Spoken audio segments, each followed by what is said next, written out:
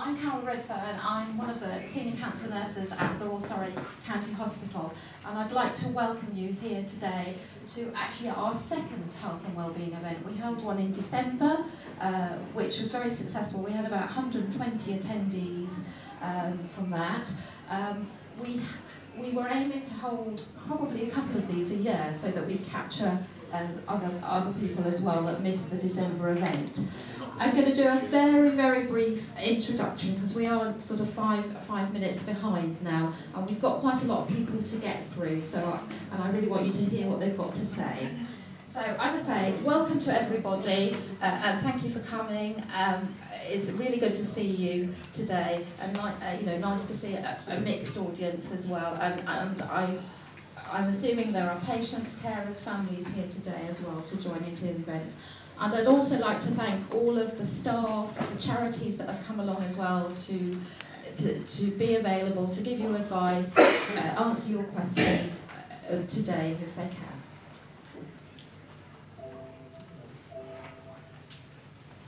We've held a lot of events locally, and we are conscious that some of our patients, particularly after treatment, feel that they lack the support, somebody to communicate with.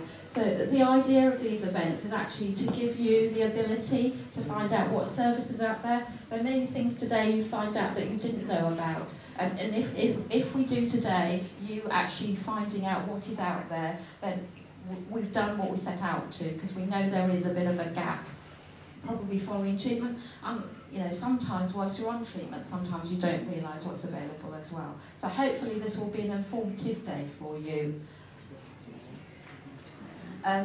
So really, just as I said, we're holding this really to give you the ability to find out about information, services that are out there that can support you and your family.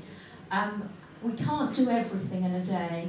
We can't give discussions on specific cancer types either. So this is very generic information right across all the different cancer types. And some of the focus today will be about giving you information and advice about dealing with the emotional distress associated with cancer and its treatments. And we have a clinical psychologist that will be talking to you about that. Other things like benefits, financial support, thinking about going back to work, lifestyle issues, diet, exercise, talking having people available to talk a little bit about the consequences of the treatment that you have as well. You may have questions around that. And as I said, support from families and carers. I've also said we've got a lot of people on the stand, so please, in the breaks, go and visit, ask questions. If something's not out there, come to us and let us know. Hopefully you've all got a pack which tells you what the programme is today. I've headed that up today. So we've got built in some refreshments middle of the morning, so please feel free to walk around our stands, which are both out there and around the corner in the foyer. And then we'll follow that with some lunch. And then a few more speakers in the afternoon, and then an opportunity again for you to wander around the stands. It's important for us to get this right as well, and we did at our last event have a little bit of feedback, and hopefully we've done that. We've got a bigger room this time because, in fact, last time we booked in 100, but 120 arrived, so we had to do that. We've also today I've thankfully managed to get a couple of patient stories as well, patients to talk to you, which I know from other events that I've run is often quite useful to the audience to hear what other experiences there are out there. And we have got some other stands out there which is more local support. And also some of the presenters, because the timetable is quite tight, we don't have time for lengthy questions after each one, but the presenters will either be here part of the day or all day if you want to ask them questions at the break time. Just finally, housekeeping. The toilets are outside, not in this lobby, just a bit further along on the left-hand side. There are hotel staff around, or we're around if you get lost or you need some assistance. I don't think there's any fire alarms booked No, for today. no, they cancel it today just for you guys. So if there is not a practice alarm, but an actual fire, we will help you to get towards the car park at the front. And if I can ask you, if you've got any mobile devices, to put those on silence. I need to remind myself of that as well. Okay. So please make full use of the day, and I hope you enjoy what you're about to hear today. Always feel slightly daunted, but very honoured to be with a whole group of patients in a room like this. So, and you know, I think the important thing about this is that this is your journey, and this is your recovery package. We'll talk a bit about the recovery package, but all of us are individuals. We all have our own stories, and our cancers or your cancers have affected you and your families in different ways. And I see that so much when I meet my patients in the practice. The thing about cancer for us as GPs is, if you have a list size of 2,000 patients, you are probably going to see 9 new cases a year. So it's not a huge amount of what we do, but as you will see, it is going to become a much bigger part of what we do as more people are surviving. And I quite often feel when my patients are diagnosed with cancer, they disappear off into the hospital, and then they come back out and they do feel as if they've come off a bit of a conveyor belt and they don't quite know what to do when their treatment's finished. So this is a bit about that part of the cancer journey. Okay, so I work in Binscombe Medical Centre, but as Carol said, I'm also a Macmillan GP, and within that role I've been really privileged to be able to look at cancer and end-of-life care in a bit more detail and just see if there's ways we can improve things. And actually the most important thing is getting feedback from people like you, people, carers, especially if someone has died, you know, how that went, how we can just improve things. Because if we don't hear from you, we can develop services, but they might not be what is useful actually for the people we're providing them for. And I think, you know, it's really important that we listen to patients. So within our CCG, so it's Guildford and Waverley area, 21 practices, and that's about 220,000 patients. So as I said, we're here because we want to look at improving the care for people who are living either with their cancer or after they've had their treatment and been cured with the consequences of their treatment. And we know that more people are surviving longer, but there are lots of unmet needs out there. And if we organise ourselves a bit better, we might be able to help a bit better as well. And the government, in their 5-year forward view, have really put cancer on the agenda, and especially this part of the cancer pathway, the recovery path. So, as I said before, there are 2.5 million people living with cancer. That number's increasing, and we're predicting about 4 million people in 2030.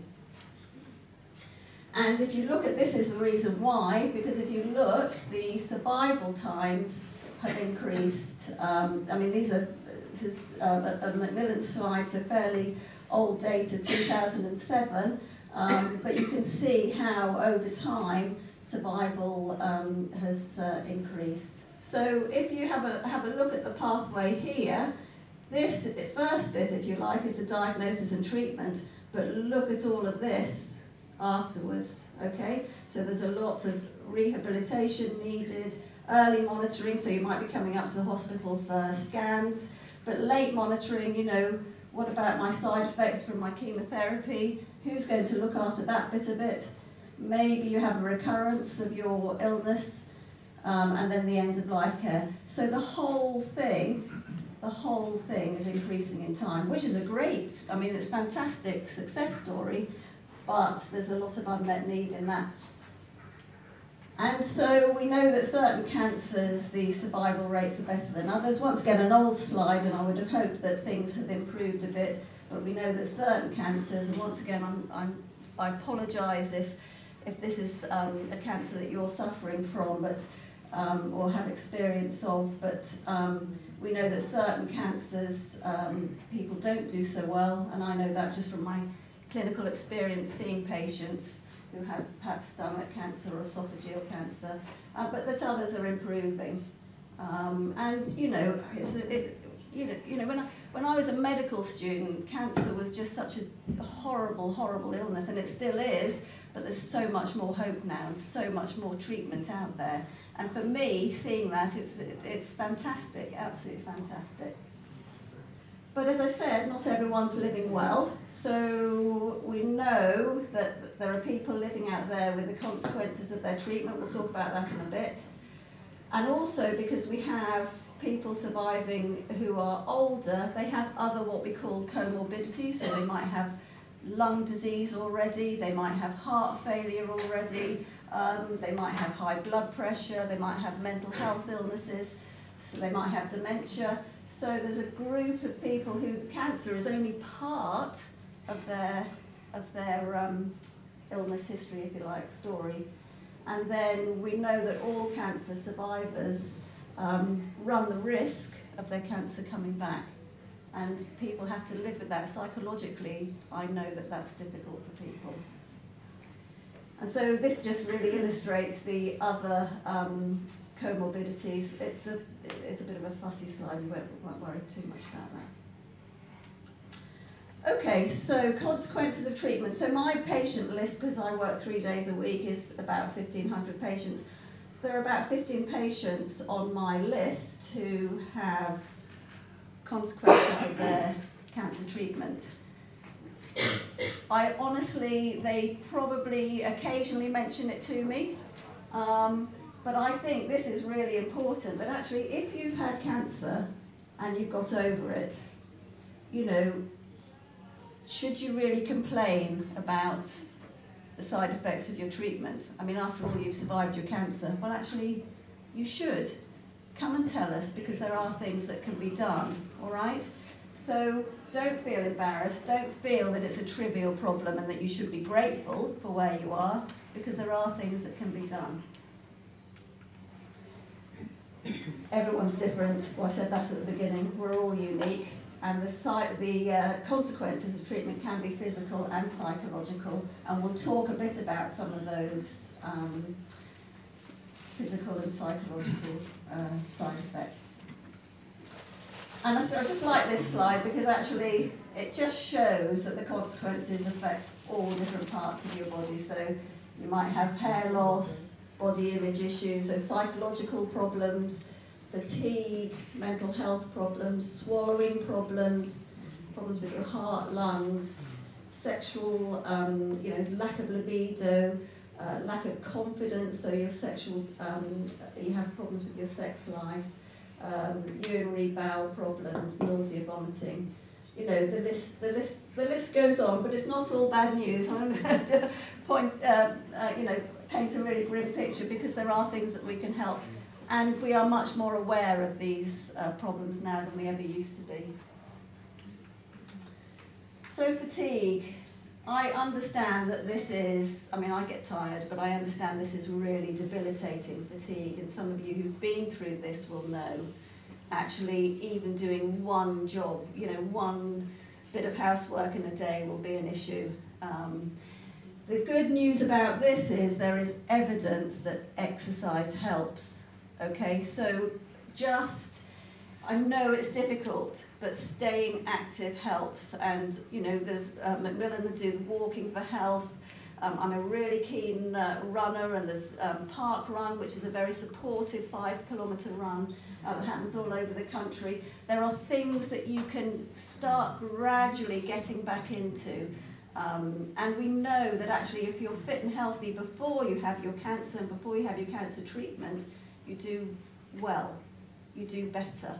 All right, so and get it out there, get people exercising, family, and So we know that helps. Sexual difficulties, well, it may be physical things, so that if you've had treatment for your prostate cancer, Viagra might help, or there are other devices that can help. But it may well be, or if you're a woman and you've had to go through a sort of early menopause and getting horrible hot flushes and sweats and things, then there is treatment which is non-hormonal that can help. You have to flag it up, okay? Don't be embarrassed about it, come and talk about it.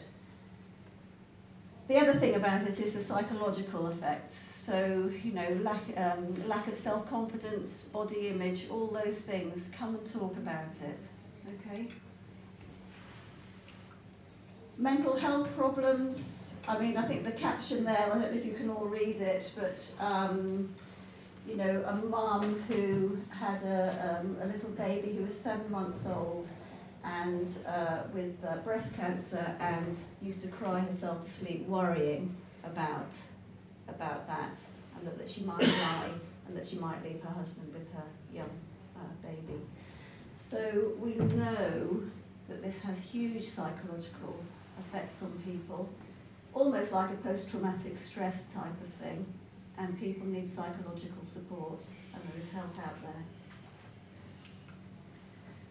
If you've had pelvic radiotherapy, you know, you might have, or surgery, you might have urinary symptoms or bowel symptoms, and you might need changes to your diet, so dietitians can help us, and there is some medication that can help, and there are people that we can refer you to.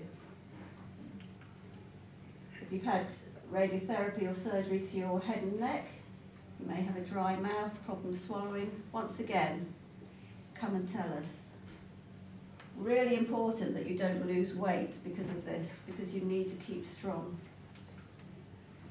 Lymphedema, so this is swelling of arms or arm or leg, depending on where your cancer's been. Perhaps you've had surgery for your cancer that would cause it. Once again, really important that we're on top of this. A lot of breast cancer patients are referred almost routinely to see the lymphedema clinic to try and prevent this from happening, and so that people know what to do if they get insect bites, things like that. You need to look after yourself. Heart health, we know, as I said before, if your heart's nice and healthy beforehand, before you have your chemotherapy, then you're going to do better. But some of the chemotherapies actually affect your heart.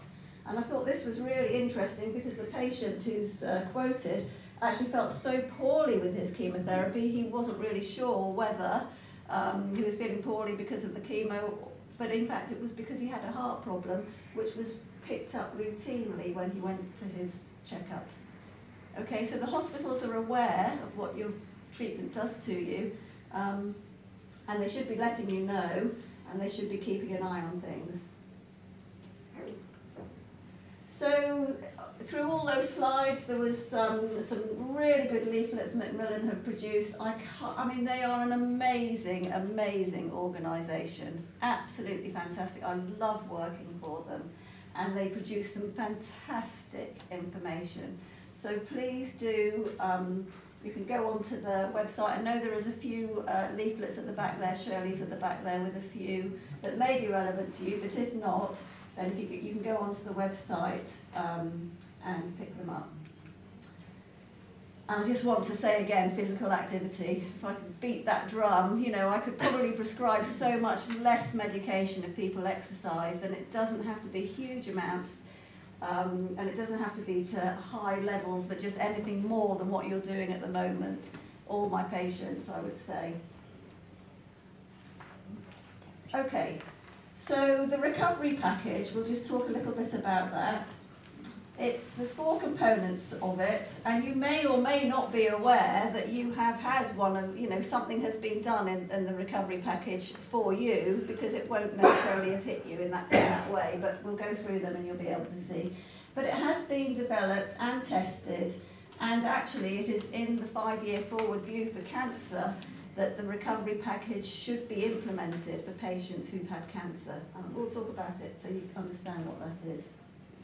So the first part of it is something called a holistic needs assessment. This, I mean, I would say you've probably all had one because you have talked to your cancer nurse specialists, and they will be asking you how you're feeling, what problems you're having at the moment, you know, is there anything that we can do to help you get through this, this diagnosis and journey. But whether it's been formalised or not is something a bit different. And there are electronic forms which some people might have filled in. That Macmillan did a pilot. I don't think we were involved in that, but there are electronic forms.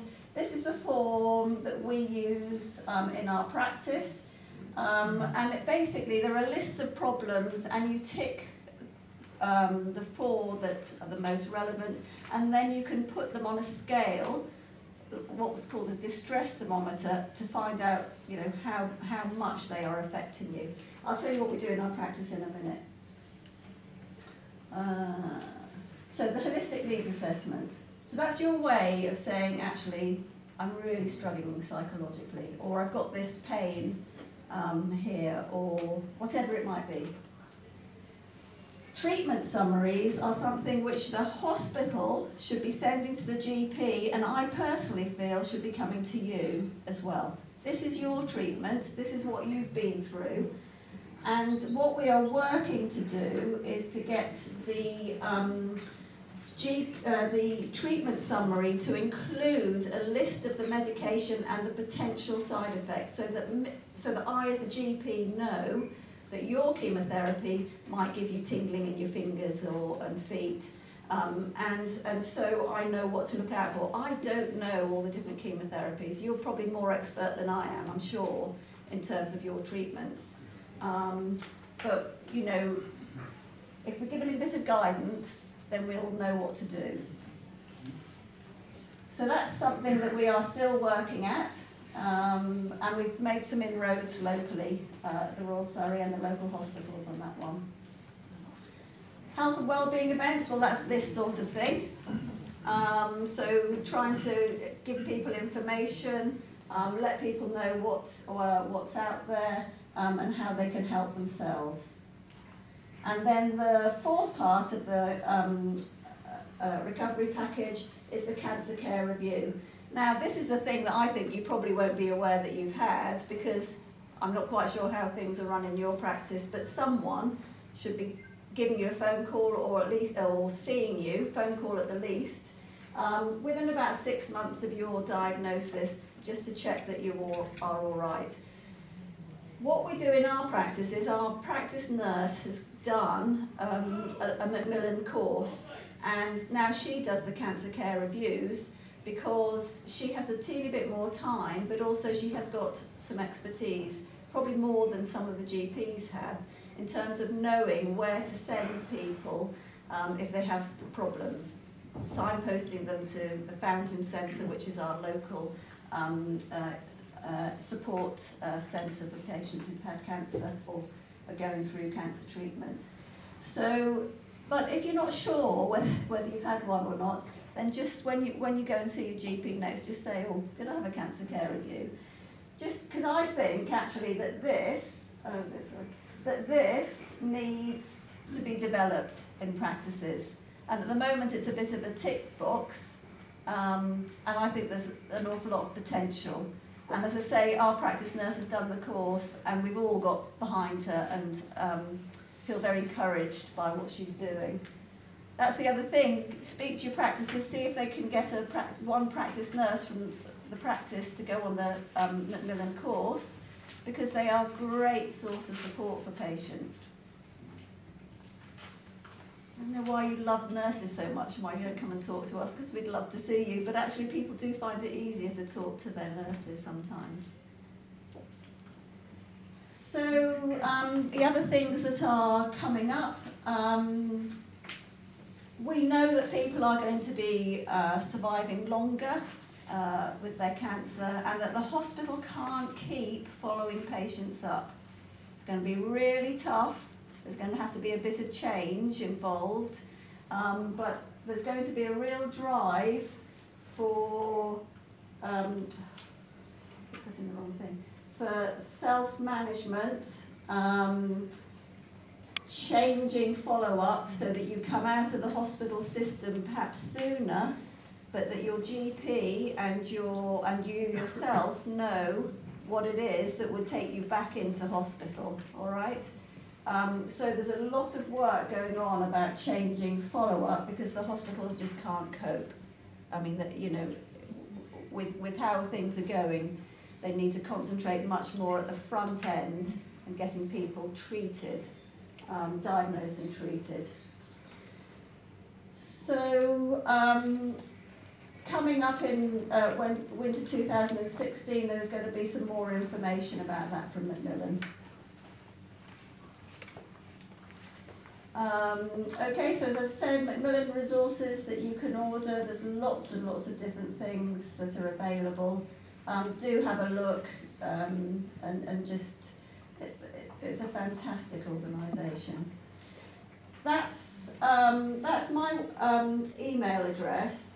I'm always very conscious that, you know, we have events like this and that you might have something that you want to say, or you might have something that comes to you later on and you think, oh gosh, you know, it'd be really good if, you know, why don't they try doing this?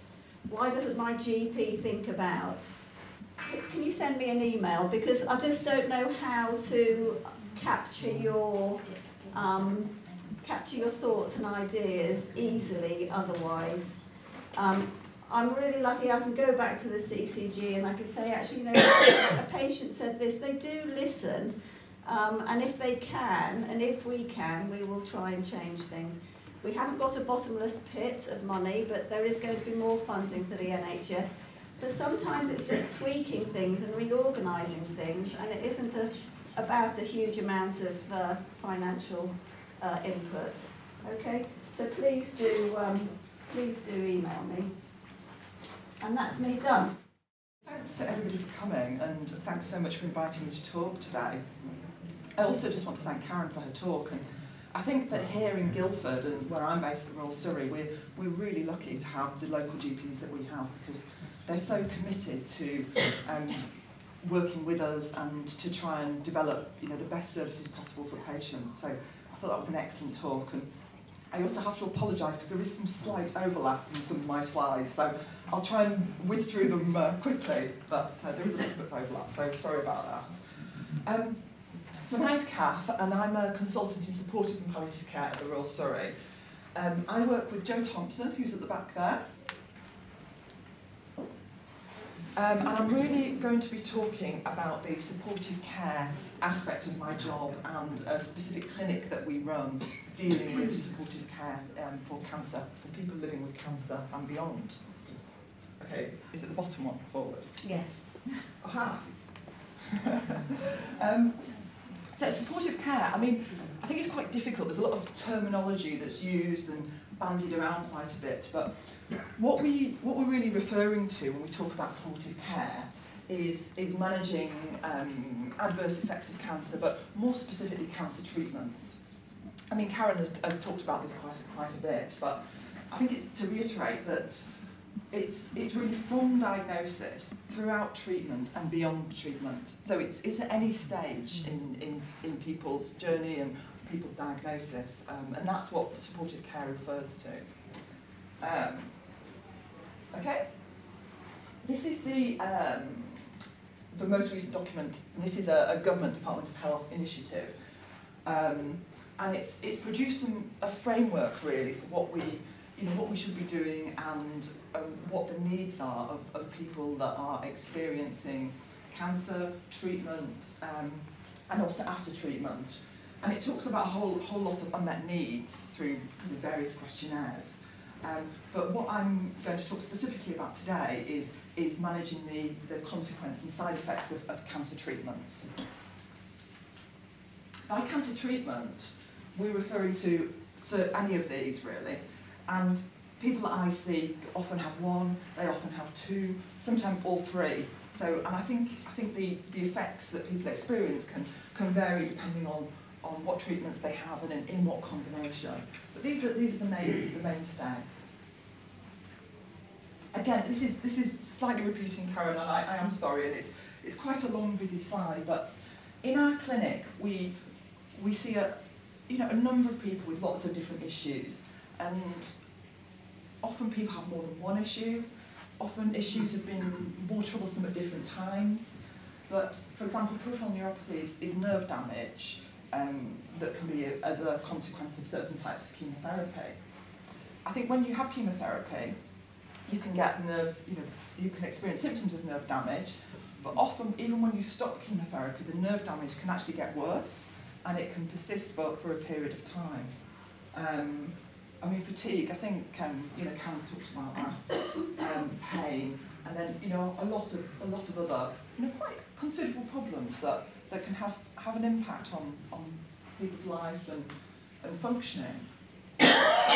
Again, it all interplays that if you've got painful feet, it's very difficult to go to work, depending on what you do. But it can be very hard to stand up, to be active and to perform various functions. That can have financial implications. This is a kind of semi-fictitious case, but quite typical of somebody that I see in clinic. So this is a lady that had a mastectomy and radiotherapy for breast cancer 5 years ago. Since the treatment, she's had pain where her scar is. So this is for 5 years.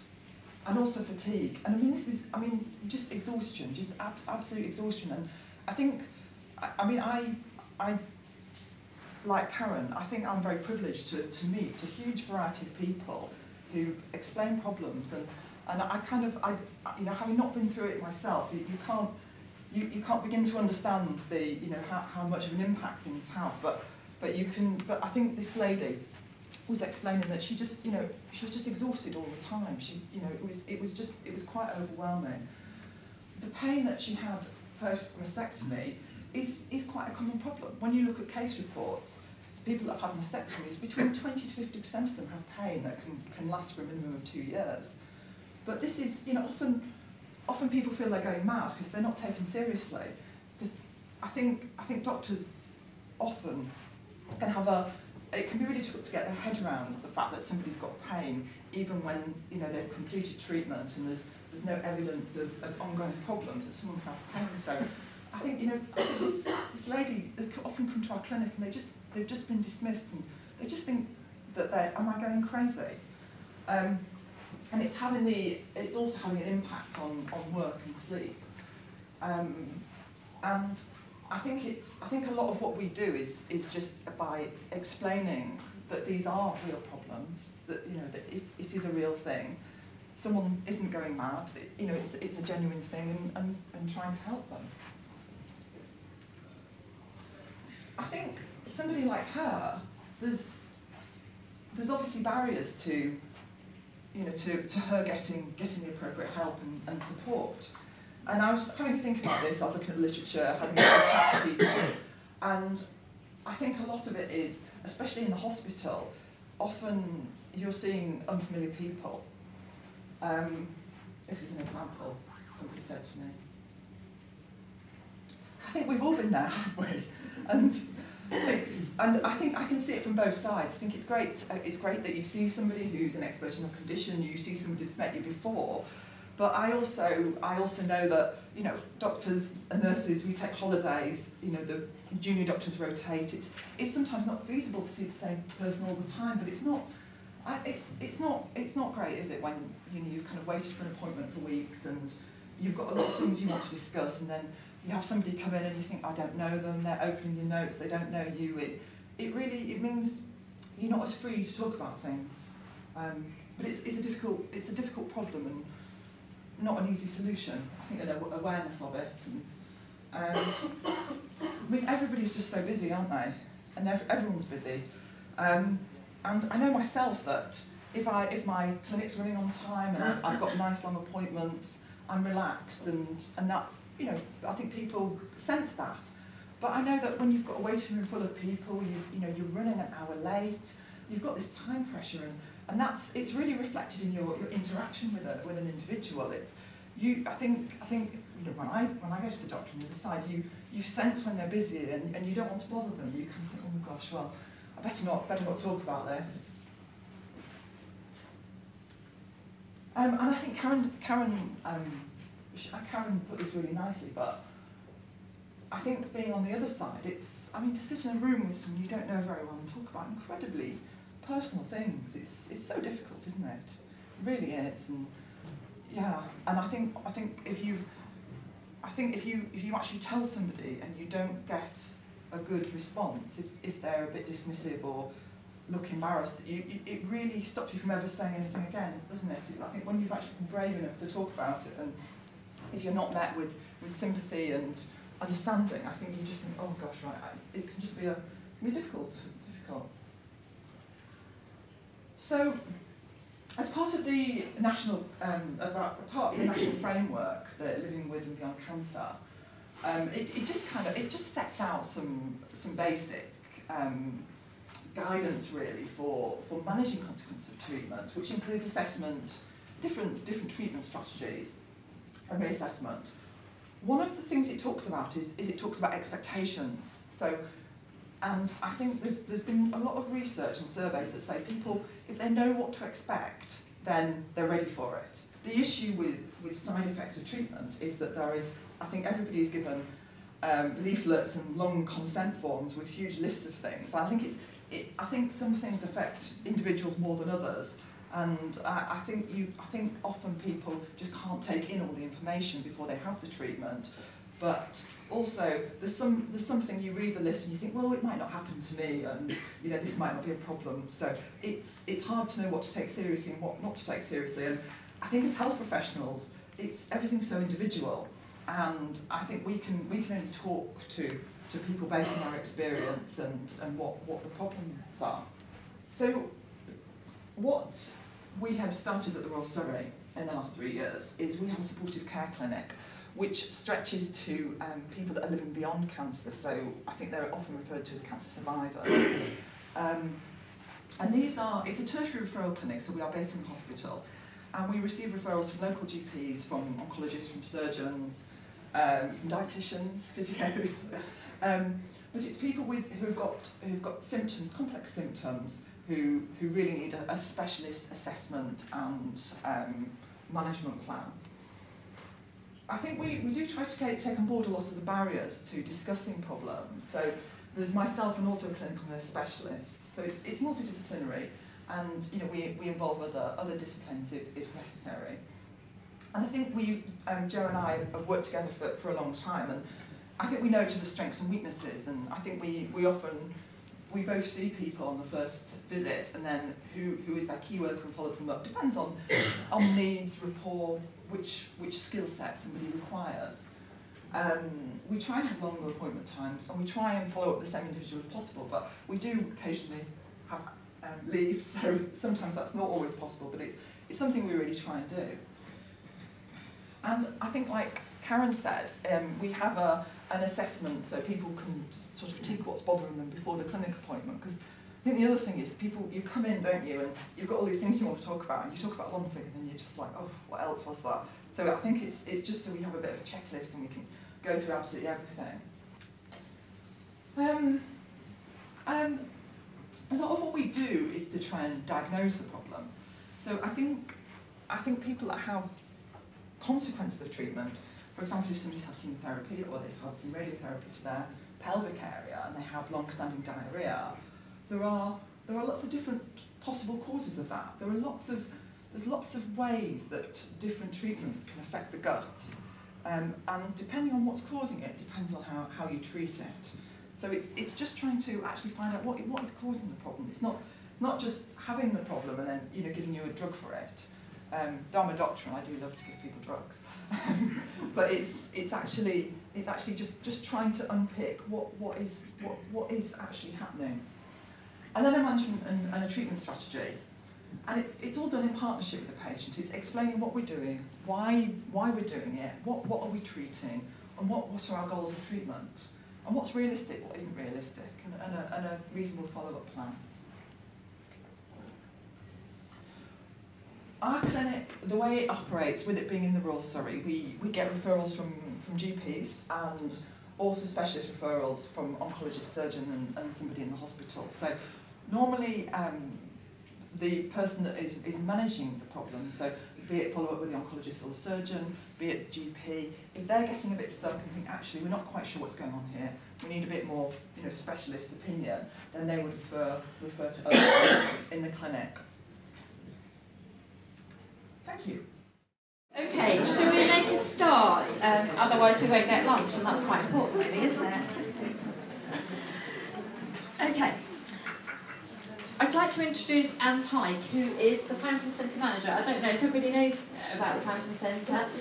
It's an information and support for those living with cancer, and it has a base at the Royal Surrey. So if any of you have been for treatment at the hospital locally, it is on the same floor as the outpatients department, and they've also got a little satellite down in radiotherapy as well. And for those of you that may have attended other hospitals, we have got some input also on the Ashford Hospital site, and some input also at Frimley Park Hospital as well, but I'm sure that Anne will go through that. We're really trying to raise the profile. The Fountain Centre is very integral to the care and support we give to our patients. It's not treatment related at all, it is about support and it is about information. And we would like to make sure that everybody has access and knows about this. We do put information out in our appointment letters, but we do find sometimes that people get a bit of a way down treatment, still don't know about it, and they are a valuable resource for us. If they deliver different services, but it is complementary to what the medical and nursing staff do. Anne's got a short presentation, and I'm sure she'll highlight all the services she's got available. Thank you for having me. So my name's Anne, and I'm the manager. We're a very small charity. We're an independent charity, and as Carol said, we sit within the Royal Surrey and St Luke's Cancer Centre. We've got small outreach services at Frimley Park Hospital and Ashford Hospital, and we're just starting to set up some satellite services in the local community. So we have a Pilates programme in Elstead, some massage at a centre in Godalming, and counselling in Guildford. So in its early days at the moment, but we recognise and we realise that one of the issues that people have is they don't want to come back to the hospital after they've finished treatment. Parking's a nightmare. And on top of that, actually, they've finished treatment and it's about moving on. So we're recognising that now. We're starting to say, okay, so how do we enable people who have gone through cancer treatment access some of our services more local to them? And so we're starting to work on that. So what do? We've got a load of information, big library, and we hold all the Macmillan information, but we also hold all the information about support groups as well. And if we don't have that information, we can often find it for you. You can pop in and have a cup of tea. It might be that you're waiting for one of your clinic appointments that's running over a bit, or you're waiting to or you might be a carer waiting for your husband or your wife to finish their chemotherapy. So pop in and have a cup of tea. There's always someone there, and there's always someone there to have a listening ear as well. We have a range of complementary therapies. These complementary therapies have all been approved by the hospital. And as I say, they're complementary to the treatment that you've had. They're not in addition to.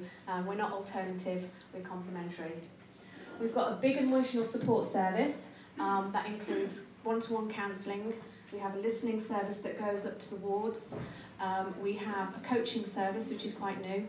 And brand new is we have a family support service. So we've got a children's counsellor as well. And I'll tell you about more of that later. We have a wig service. So that also is the NHS wig service, but we also have our own wig bank. So we can provide wigs or hats. And we've got a hairdresser on site that can give you advice. So that could be about what happens after your hair starts growing back. Who will look after it? Do you want to colour it? What are the best products to use? Or just really maintenance and care for it. The conversations this morning have been about exercise. A lot of push towards making sure people stay active. We have a little bit here at the Fountain Centre. We run a yoga group, and we do a pink ribbon Pilates group, which is a Pilates service for people that have had breast surgery. But we also have information about exercise groups that are local, so we can refer to Walking for Health or specialist exercise practitioners that are skilled in working with people that have had cancer. We host Look Good, Feel Better, and I think they've got a stand outside. And again, you know, that is a lovely service, and we host that twice a month. And we also host Guildford Citizens Advice, which is their Macmillan side for supporting people needing advice on financial aspects. Okay, so I've been thinking about this presentation, and I thought the best way to approach it was to look at stuff that we get asked every single day, and how we would answer it and how we would go about supporting people to do it. To give you an idea of the diversity of our service, but how we link in with the medical team, but also you know, what you can get from us. So one of the big questions is, we're due to go on holiday and celebrate my treatment, or whilst I'm on treatment, I can't get any insurance. It's a big problem. So we have a list of insurance companies that will insure people for travel and on holidays that have had cancer. And this is reviewed regularly, and we ask patients and carers to feed back to us as well about their experiences. And if they're no good, they get swiped off the list. So hopefully that will give you a good starting point if you want to have some information about that. Okay. My hair is growing back, but I'm worried about using high street hairdressers. Okay, so as I said, we have a wig service, and this is a skilled hairdresser that runs this wig service, and she can also give you advice on how to colour your hair, the first cut after chemotherapy, or just really support whilst you're going through treatment. We have got links to other organisations that have hats and scarves, etc., and we can refer to local organisations that we know are good, and they will look after you. Okay, my sick pay is finished, but I'm not ready to return to work. I'm worried about money. We have a wonderful relationship with Macmillan CAB, they're not CAB anymore, Citizens Advice, that are based in Guildford. We are really grateful that they host one of their clinics at the Fountain Centre, and you can book in to see that. We need to take very little information for you. We do the referral to Macmillan CAB for you. They will process it all. They might contact you, and you might be able to deal with it over the phone. And if not, you can have a face-to-face appointment with the lovely John, and he comes in once a week. They will take the pressure off. You know, financial difficulties is a massive stress for people, especially when they've got other stresses of going through treatment or finishing treatment. And this service enables you to have some support to try and work out where to go and where you can access help. Okay, I'm struggling with these hot flushes, but I don't want to take medication. We've heard today about the palliative and supportive care team and, you know, the support they can give for those symptoms and side effects. You know, but we often get people that say, actually, I'm not sure what to do about this. We do have services available in terms of complementary therapies, and sometimes they're useful and that work for people, and sometimes not. So please feel free to try them. We have acupuncture. We have about 7 or 8 acupuncturists, and there is some evidence out there to say that it can help and assist with the managing of hot flushes. So I would suggest, you know, if it's something that you're okay with having needles in, it might be something worth coming to try with us. I'm keen to return to gentle exercise, but not sure where to get advice and which one's safe for me. So as I said, you know, we run gentle yoga and meditation. Off-site, we run a Pilates course for people that are post-operative. And then we have information so we can signpost people to local services that are available, where they are skilled to look after you and to support you to return to exercise after your treatment. I still get very stressed and worried about needles. We have a very big emotional support service and complementary therapy service, and sometimes we will sit with you and try and work out what is right for you. So come into the centre. It could be that we could work with hypnotherapists. We have a number of hypnotherapists that work with people that have got phobias or anxieties about things. We have massage therapists, aromatherapy oils, Indian head massage, anything to help to relax you to be able to cope with some of the stuff that you're going through. Stress and anxiety is a big issue, and some of our therapists they're skilled and they're trained to be able to hopefully support you to engage in relaxation techniques. I would like to talk to my child about my cancer, but not sure what words to use.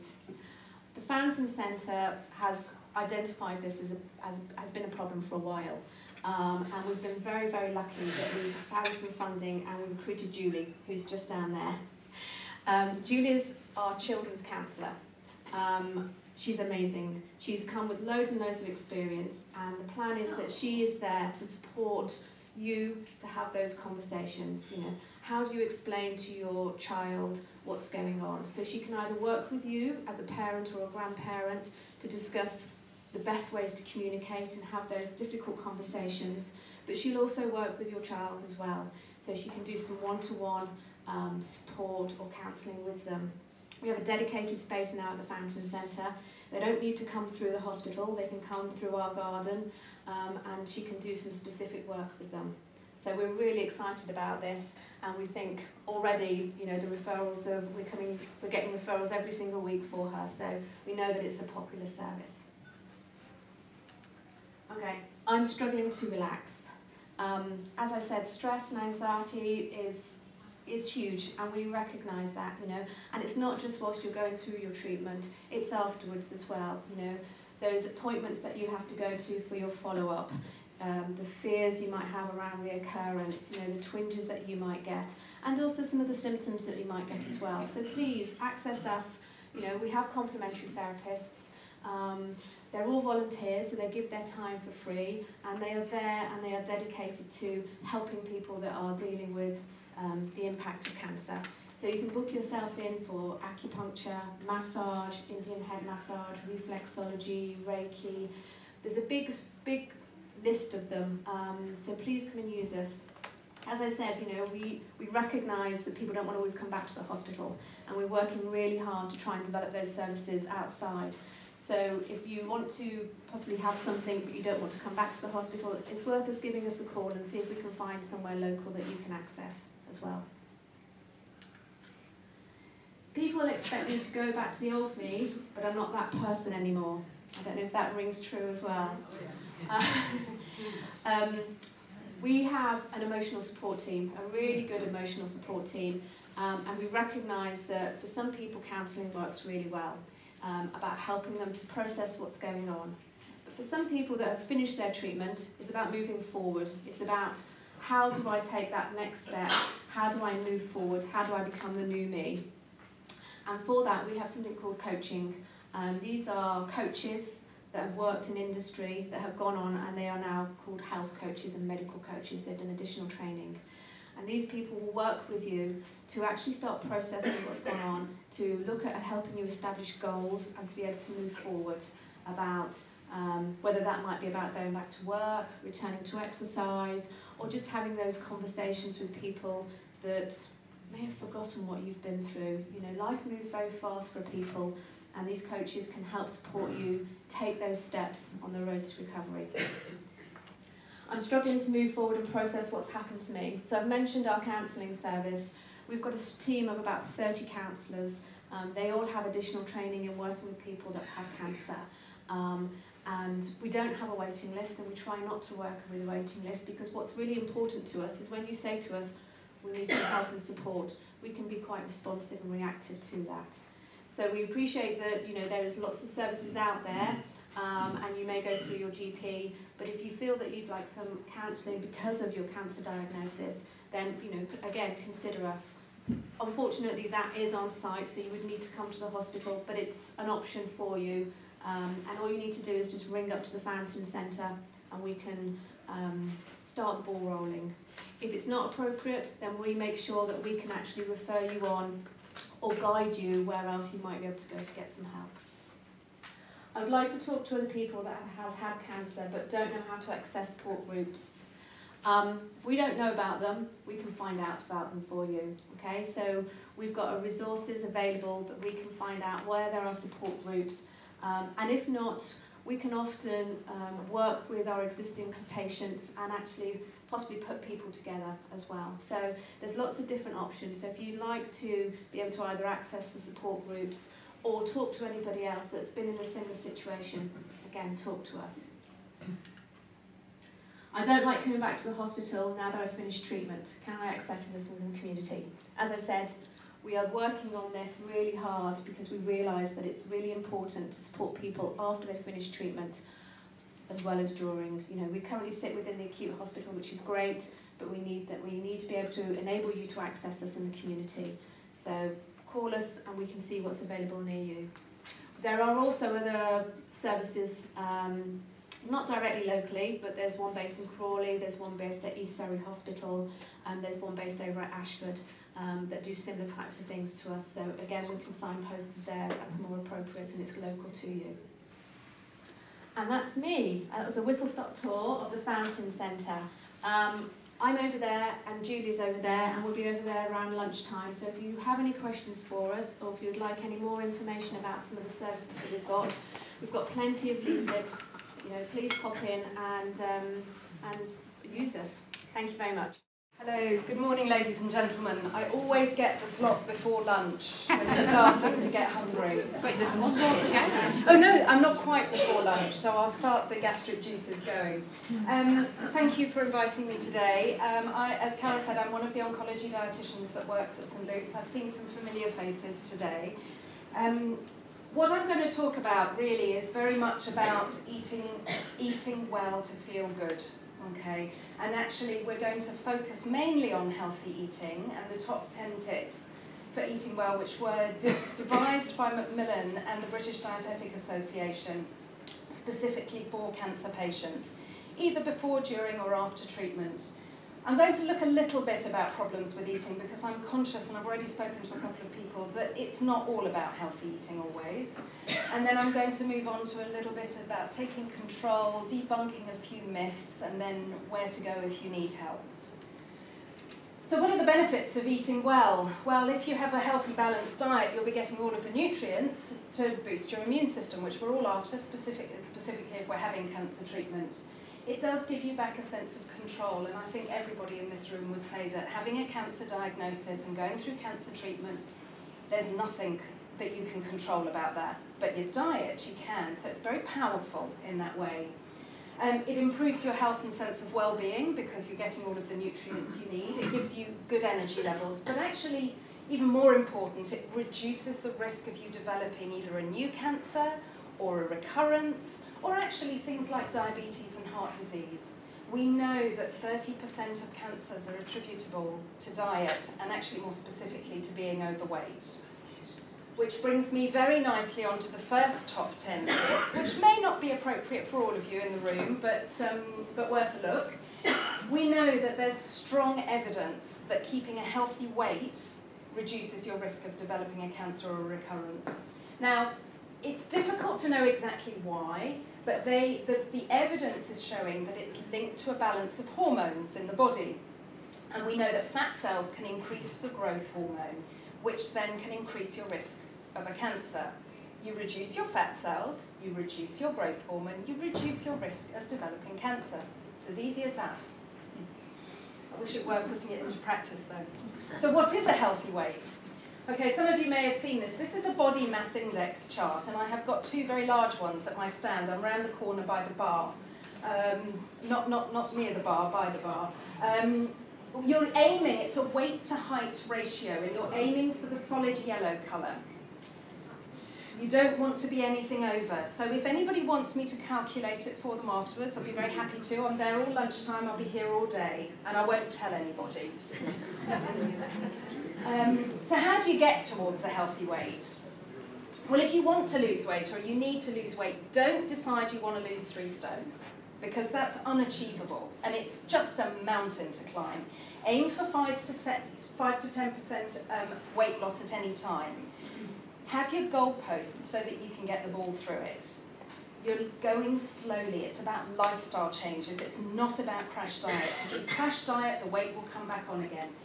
Just watch your portion sizes, set yourself realistic goals, because it will be achievable. When you achieve it, you'll feel so thrilled for yourself.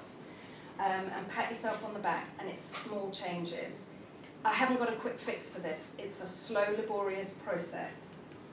As far as portion sizes are concerned, I've chatted to a couple of people. I've got a portion plate on my stand as well if you want to come and shop yourselves. We all eat too much. And we've become used to eating too much, and actually the idea is to reduce the size of your plate. Listen to your body.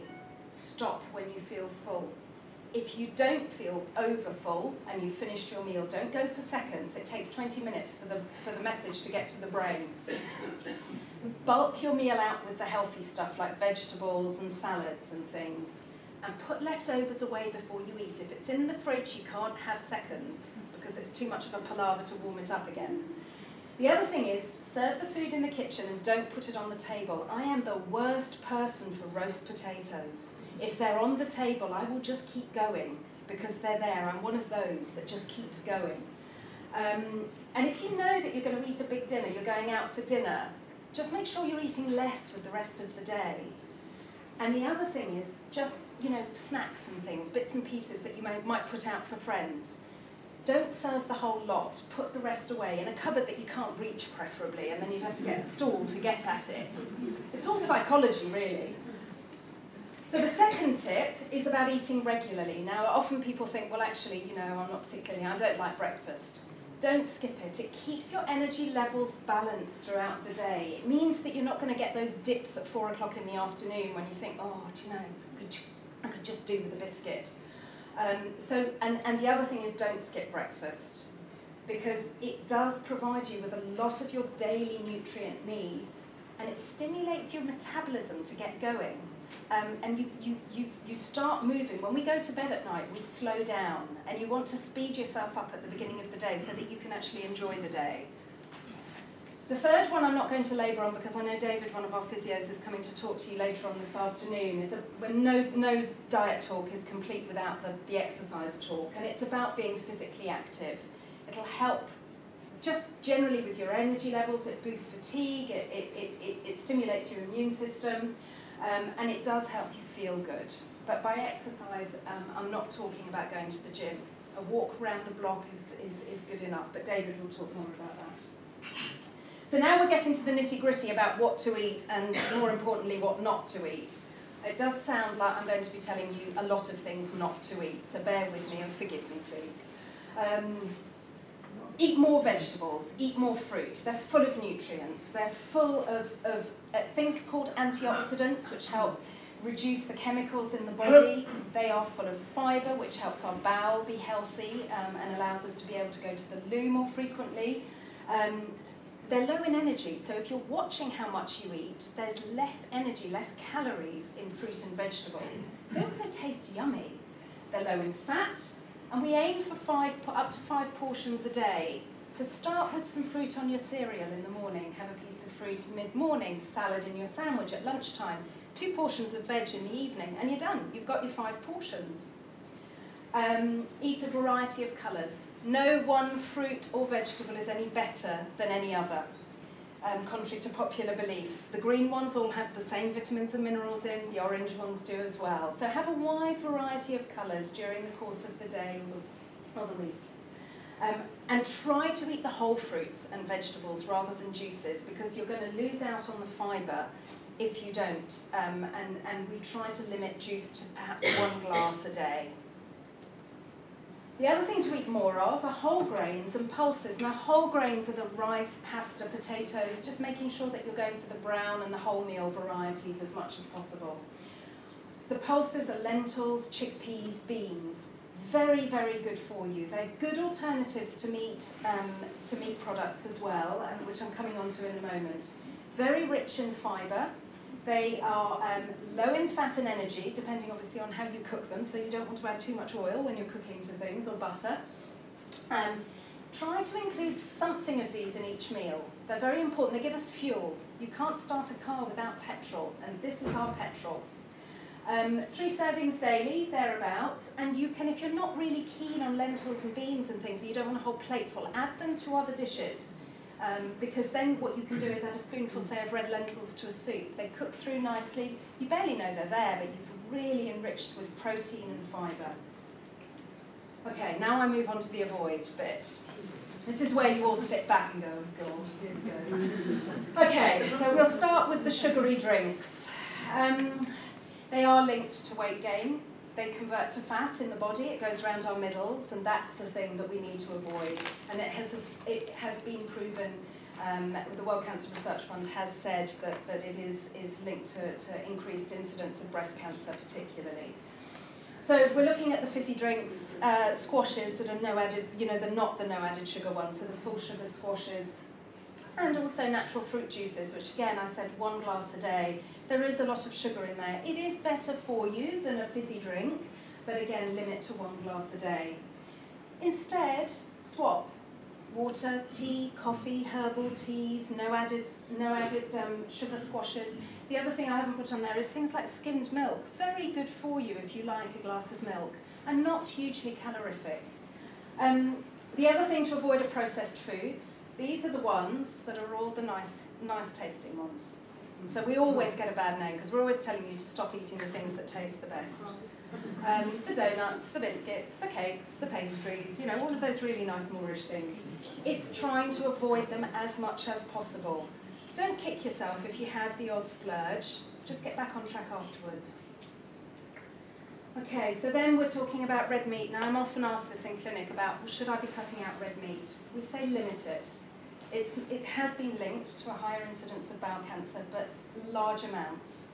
And I think it is important to have maybe a small amount of it because it's part of a healthy, balanced diet. There's lots of iron and zinc and minerals in red meat, but it's going for the low-fat varieties and making sure that you're not overdoing it and that you're maybe having it a couple of times a week.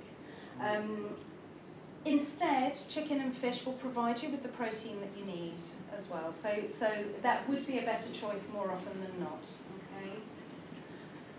Okay, I'm back to avoid. Processed meat. This one used to be limit, it's now avoid. It's categorically been linked to an increased risk of bowel cancer. Now I know that many of you in here haven't had a bowel cancer, but what you don't want is a second cancer, or you don't want a recurrence of a bowel cancer.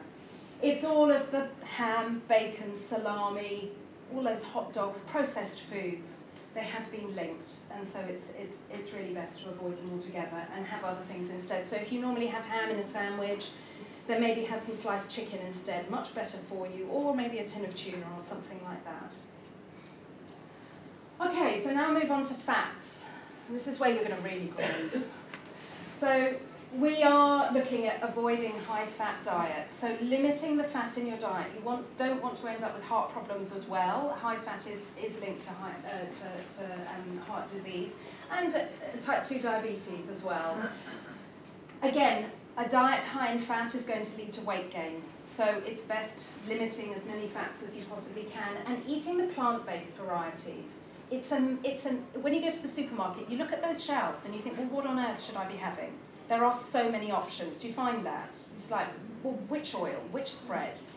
Essentially, you want the vegetable-based ones, so an olive-based spread or olive oil, or a vegetable oil, or a vegetable-based spread or sunflower spread, and be sparing with it, because there are as many calories in some sunflower spread as there is in butter. So don't be fooled by thinking, oh, well, I can have as much as I like because it's not butter. Same calories, same energy.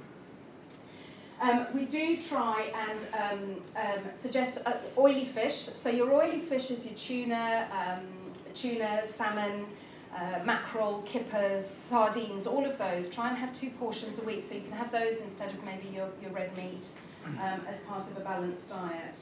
Now this is where you're going to grow. Opt for low-fat dairy products.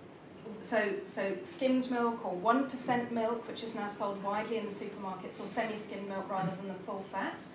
But it's limiting high-fat foods, and one of those high-fat foods is cheese. Now, I love cheese. And I can hear there's people in the room that also like cheese, yes. Now, the recommendation, and I'm really nervous about saying this because you might not want to listen to anything else, is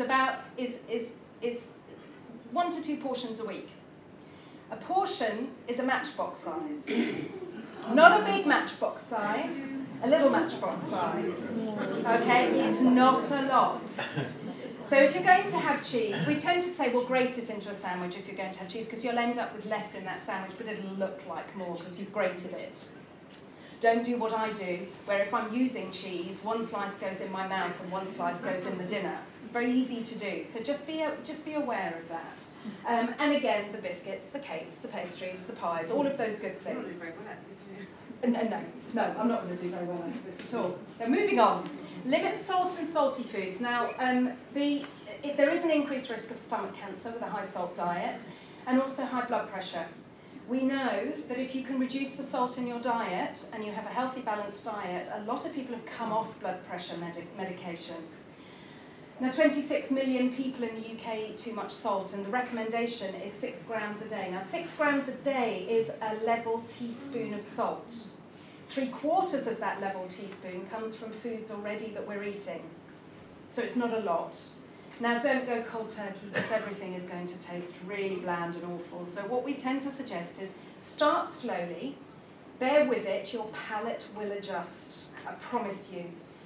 It's stopping using salt at the table first and foremost, then reducing how much you add to cooking. Everything you go and eat out in a restaurant is going to taste super salty, because they all add things in restaurants. But at least if most of the time at home you've reduced your salt, you will reduce your risk of high blood pressure. Please don't use low salt alternatives. Retrain your palate. The low salt alternatives contain potassium and can be dangerous. They shouldn't be sold, in my opinion, at all, but please don't use those. And use other things to flavour your food, you know, a squeeze of lemon juice or extra herbs and spices, things like that, mustard as well. Really good way of flavouring your food instead of salt. Okay, now some of you have come and taken my little alcohol cups on my stand. Any alcohol at all is linked to an increased risk of cancer. Now, the recommendations have recently been changed. So for the men amongst you, it's now 2 units a day maximum. It used to be 3 to 4. And 2 units a day is not very much, you will see. A pint of beer is 2.3 units. So if you go to the pub and have a pint of beer, you've overdone it already. We encourage people to have several days a week without alcohol, but don't do all your 14 units on one night at the weekend, please. You will feel it the next morning. They are empty calories. We absorb alcohol from our stomachs, and we don't do anything with it. They are completely empty, and they can lead to weight gain. So it's just a gentle reminder, should I say. There is a website on there that is very useful. There's an app, if you've got a smartphone, that you can log how much you're drinking. I thought I was drinking within my limits, and I logged and I'm not a big drinker, and I have several days free a week, and I was doing double what I thought I was. And it was I used this earlier with somebody, it was a very sobering thought, pardon the pun, I don't mean that, but you know what I mean. So our last top tip is about supplements. I'm often asked about vitamin and mineral supplements in clinic, and by people wanting to know what should I be taking. In essence, if you're managing a healthy, balanced diet, you shouldn't need them. The majority of people who take vitamin and mineral supplements don't actually need them, and they're very expensive. You aim for getting your nutrients from your food, from a healthy, balanced diet. Too much of a good thing can be dangerous. So please be aware, and we say to people during treatment, please don't have any at all, because we just don't know the interaction with chemotherapy and radiotherapy, and we just want you to be safe during treatment. Sometimes they're appropriate if you're low in vitamin D, or you've got osteoporosis and needing calcium supplementation, or if you've got anemia and need iron tablets. So there are times that you should be taking them, but be advised by your doctor or your dietitian. So just a little word about eating out. Eating out is hard. Somebody said to me earlier, you know, I'm fine at home, but it's when I go out.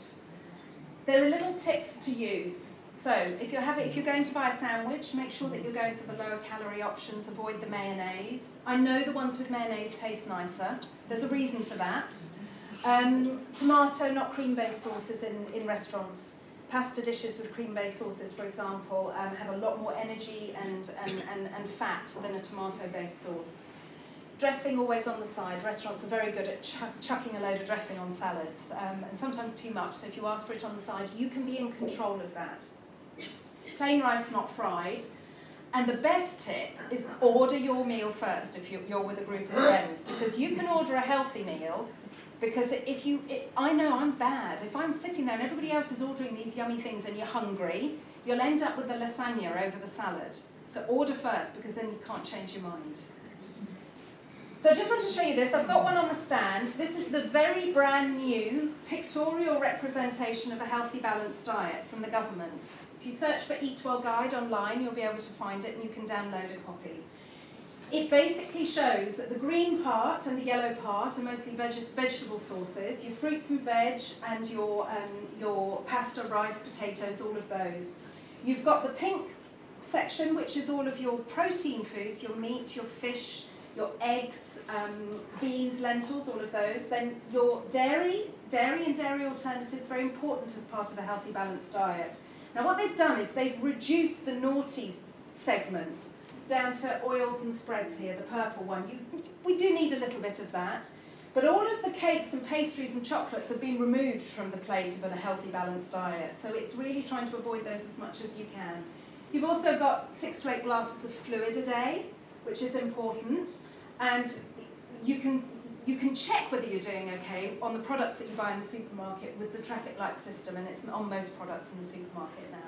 You can't do this on a daily basis, not possible. But think of your diet over the course of a week or two to make sure that you're actually getting appropriate amounts of each different food group. So, taking control, I talked about this in the beginning. Changing your diet's really hard. You need to go slowly. You need to have kind of coping mechanisms, I think, often. Some people find if you're wanting to lose weight and you need to really focus, is write a food diary. Keep a food diary. If you write it down, you'll eat less, I can promise you. Decide on what you're going to do and be realistic about your goals. Don't say I'm going to lose 2 stone in 2 months, because it's hard. Don't get down about how far you've got to go. Think about how far you've come. Think about how well you're doing. Just spin it in a positive. I'm the world's biggest optimist, so it's the best way to be. Remember all the reasons why you wanted to change your diet, all of those risks and the fact that you'll be healthier and leaner and fitter. There is a 90% rule. You can't be good 100% of the time. So just allow yourself that 10% every now and again, and don't feel bad about it. Okay. And also, do it with somebody else. This is for the whole family, including the grandchildren. They don't need cake when they come round, which is something that's often, I keep it in the house for the grandchildren. No, they don't need it. Okay, so I did promise you that I would cover a little bit about if you have problems eating, because what I have just talked about, the top 10 tips, applies to most of us, but every now and again, and it can change during your cancer journey, that you might actually have more problems with your food, that you might have side effects and symptoms that are impacting on your diet, which is a lot of the work that I do at St Luke's. Go for little and often. Throw the rule book out of the window. So everything I've just said to you doesn't apply if you are struggling. Because if you continue to lose weight or you're really struggling to eat, then if you eat a healthy, balanced diet, or try and eat a healthy, balanced diet, you're going to continue to lose weight and you'll be poorly. So it's about drinking more nourishing fluids, so milky drinks, milkshakes, all of these lovely things that actually I mustn't do. So I spend my life being hungry in my clinics. Fortify your meals. Grate some cheese into your soup. It'd be very, very easy for me to say, well, you're not eating very much, so you've got to have a big plate full of soup. And I know what people would do. They'd look at me and go, I can't do that, it's too much. If you grate a little bit of cheese into your soup, you've got a big bowl of soup, but in a little bowl of soup, because you've fortified it. And I have, if anybody is struggling, I've got some literature on the stand, come and see me and we can have a chat. It's also about more snacks and regular puddings. So you see, I've gone back on what I just said. This is why I could be here all day, because there's so much to talk about. If you're still losing weight, and there are many reasons why people continue to lose weight, either during or after cancer treatment, you may have difficulty swallowing still. You might be at risk of an obstruction, so food's not going down very well. You maybe have a tube feed. You might have, and I know Kath mentioned it this morning about side effects from radiotherapy that are impacting on your diet because your bowel symptoms are so awful.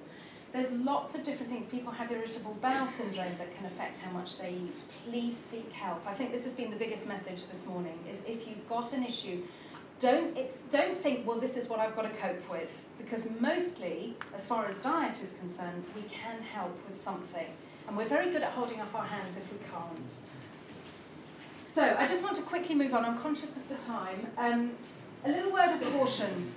One of the challenges of being a dietitian in a cancer centre is that we have the internet now. And the internet, anybody can post on the internet, anybody at all. And they don't need to be qualified to do so. Anybody can publish a book if the publisher thinks that it's going to sell. And so as a result, there are lots of dietary websites and books out there that might not actually be safe for you to follow. So please bear with them. The theory is very compelling. Often in practice it's very hard to do, and it could be dangerous to your overall care and treatment. So just be wary of what you're going for, okay? Sorry, press the button on mistake. I want to debunk some cancer myths before I go. Superfoods boost immunity. Superfoods don't really exist. They still talk about them. But like I said, you know, a goji berry is a purple thing. It's the same as a blackberry. It has the same properties. It's going to do the same thing. Pomegranate is red.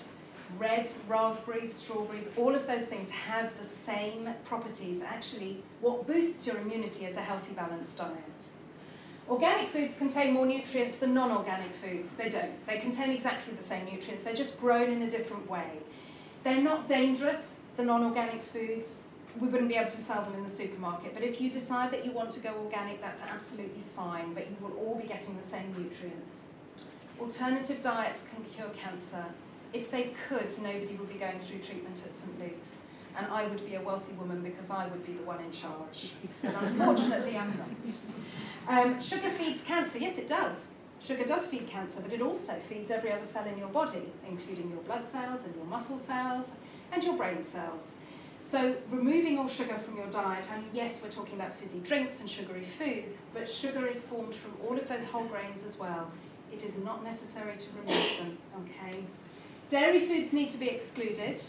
We've really not got any evidence to support this, and they do provide us with a really good source of protein and calcium and vitamins.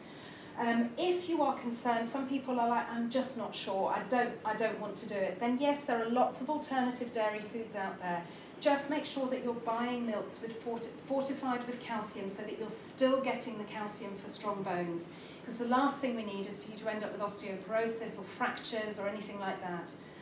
So just be wary. I wish this were true, red wine protects against cancer, but it isn't. I don't think I'm going to say anything else about that. And juicing increases vitamin and mineral intake. It doesn't. It's the same as eating a whole fruit, and for all the reasons I said to you before, the whole fruits are better. More fibre, better bowel function. So finally, I'm finished nearly. Just to recap, it's about eating regular meals. It's about making sure you've got 5 portions of fruit and veg on most days. Plenty of whole grains and pulses. Swap your red meat for fish and vegetarian sauces. Reduce your fat, reduce your sugar, reduce your salt, reduce your alcohol. Watch your portion sizes and try and aim for a healthy weight. If you have problems, then please ask for help. And if you want to look at information online, the Macmillan website is excellent. Cancer Research also have some very good things. The British Dietetic Association website and NHS Choices are all really good places to go to for really balanced, evidenced advice. That's me done. Thank you very much for your time. My name is Chris Todd, and I'm a carer advisor at Carer Support Guildford, and I'm going to be talking later on, at the end, not much later on, about my 2 days a week at the Royal Surrey County Hospital. Who is a carer? Well, I've been working with carers now for 16 years. Firstly, with mental health carers. I did 8 years working with families who had somebody in their family suffering from mental health problems. And in the last 6 years, I've been working at Carer Support Guildford, where we support all carers. But the one thing I have learnt over the 16 years, and the many people that have sat in my office or sat in front of me, have not known that they are a carer. Because they say to me, but that's my husband. You know, I'm not a carer. Carer are people who you pay to come in and look after people. That's my mother, that's my father, that's my son, that's my daughter. Actually, that's my neighbour. I help my neighbour. I'm not my neighbour's carer, but I do their shopping, their washing, and I do cook a few meals a day. So as you can see by the images here, a carer is somebody who cares, unpaid, for a family, a friend, member, who due to illness or disability, mental health problem or an addiction, can't cope without that carer's support. And anybody can become a carer. You saw an image there of a child. In Surrey, we have Surrey Young Carers, an organisation that supports children who are carers. And it might be that that child is just living in a family where there's a serious illness.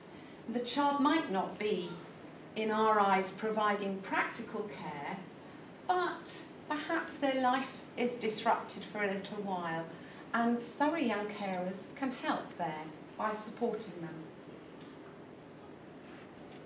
So, okay, I'm a carer. Well, where do I get support? How do I go about this?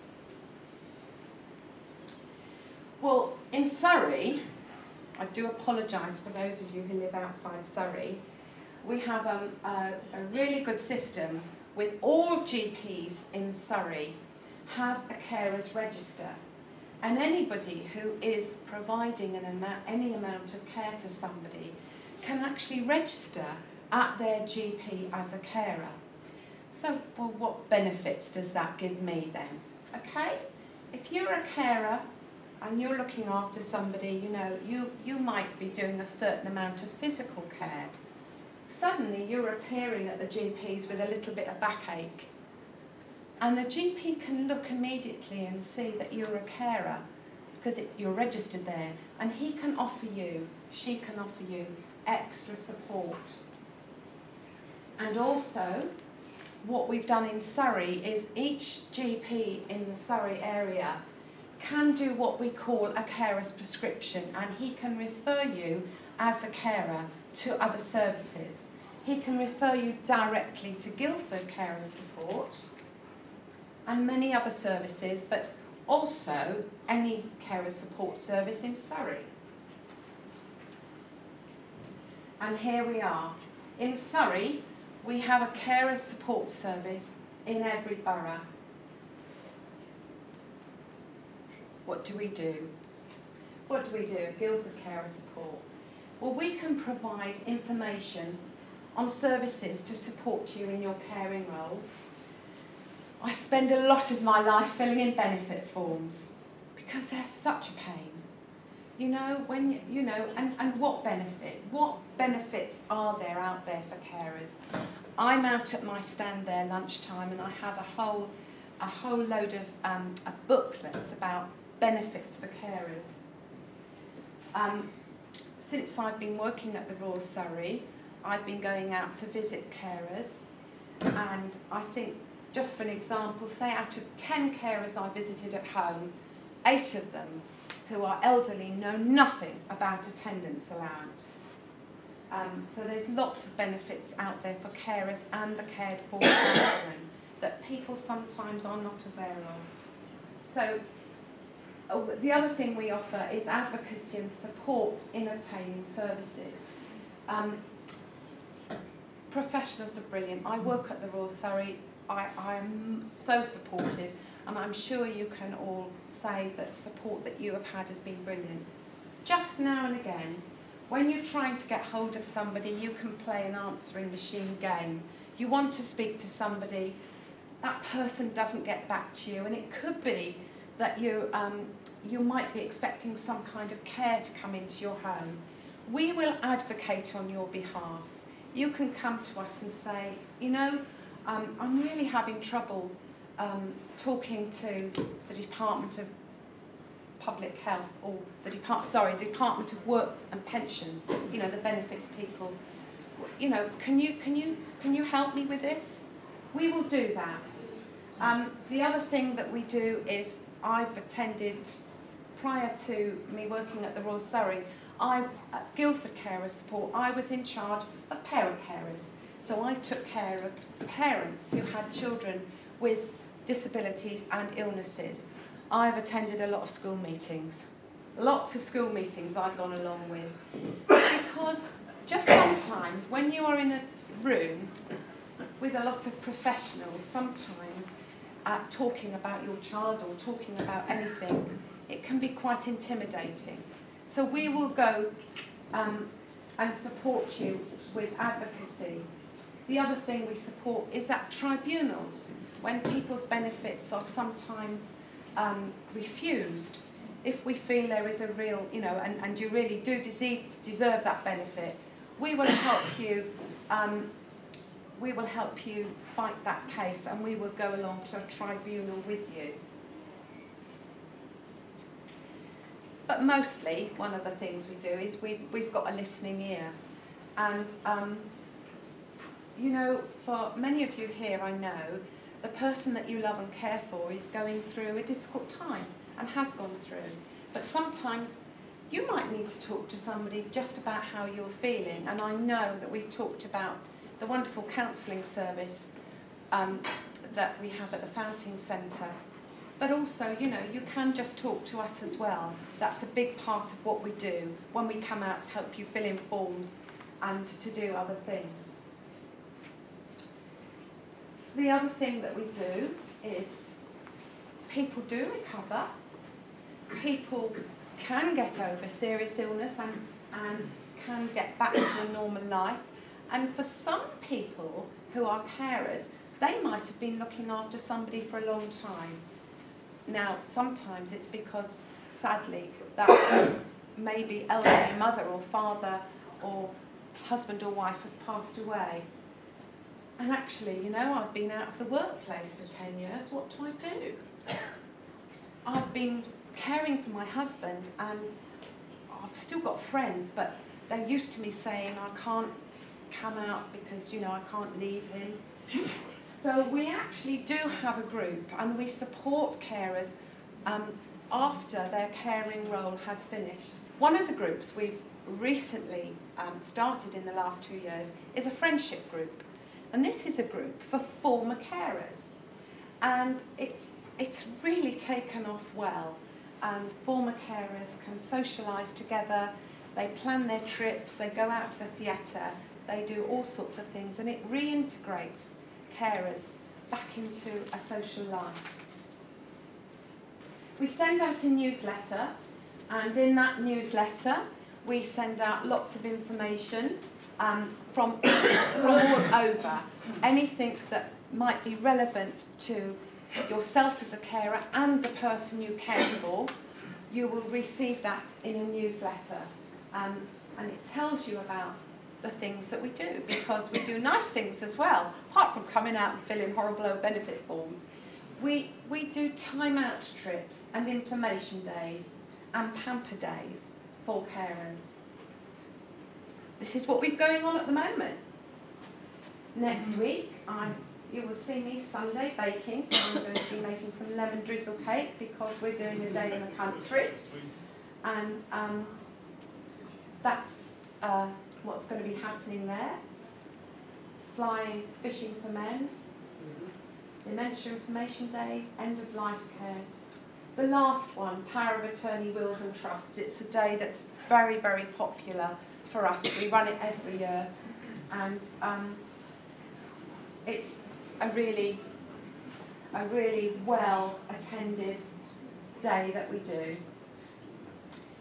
Coming up in June is Carers Week. Carers Support Guildford will be doing a float away on the canal, and the Mental Health Support Group will be doing an evening in St Pius Church Hall, and the Royal Surrey will be doing a stand for Carers Week down in the staff canteen. These these are the regular carer support groups that we run. Now earlier on I showed you a map of Surrey. Although Carer Support Guildford is an individual charity, all the carer support groups, we're all individual charities throughout Surrey, but we all do the same sort of thing. So if you live in Elmbridge, Tanbridge or Reigate, places like that, you will find that your local carer support group will be running information days and carers groups, support groups. So one of the most exciting things for me in the past year, since last September, is that I've been seconded to the Royal Surrey. Now part of that is working in partnership with the CCG. Some of you may or may not have heard of the Poyle charity gave Guildford Carers Support a grant to put me in the Royal Surrey. Sorry, and I work at the Royal Surrey 2 days a week, and one of the things is to actually we actually have come up with a CCG and Surrey County Council have come up with a carer prescription for the Royal Surrey, and the Royal Surrey is the first hospital in the country to do this. So this prescription allows health staff to support carers they come into contact with by referring them to a range of services. The support can be provided to the carer directly or to the person being cared for. Because sometimes the carer says, well, I don't need help, it's for my husband or for my wife. And we can signpost you to get that correct help for them. And at the Royal Surrey, by a staff member filling in this carer's prescription, it can get a lot of carers help that they didn't even know about. Now, I know many of you have been into the hospital. You know how busy they are. Everybody is really busy. So when this carer prescription was put together, and it took a long, long time, it had to be that a member of staff could do it quickly, because you know how busy the nurses are, the doctors, the occupational therapists and the physiotherapists. It takes 1 minute, 15 seconds to complete this prescription. They can click a switch, it's gone, and that carer is then eligible for the services that they've referred them to. So we're very proud of it, and I will be delighted to talk to you about it outside there. These are some of the services that can be, carers can be referred to through the prescription. So a direct referral to the social care for a carer's needs assessment for a carer. If you don't want somebody sort of coming to see you, just want information, an information pack can be sent out. A carer's emergency card, which I will show you in a minute. And of course, a carer's support organisation, so wherever you are across Surrey, these organisations provide information. What I will say, that with this prescription, if you are living outside of the Surrey area, it is still available for you. We still do prescriptions for people in Hampshire and other areas. The organisation that is the gatekeepers of this prescription is SILC, the Surrey Independent Living Council, and they will then resource a carer support service in an area. Worcester, because we have carers who live in Worcester who are caring or concerned about somebody who lives in Guildford. So we will do those referrals and get them the support they need in the area. Right, Silkworm, that's right.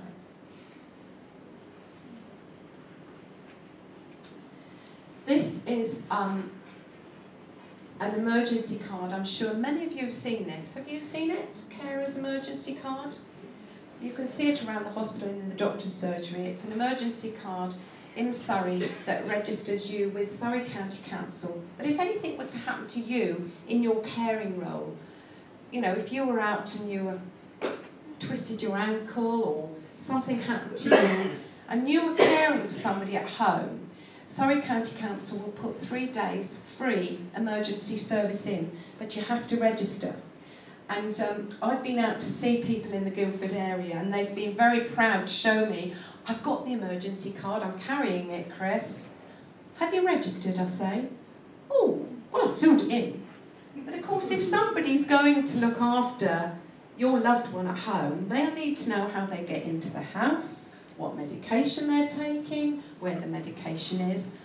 More importantly, how the person you love and care for wants to be looked after for those 3 days.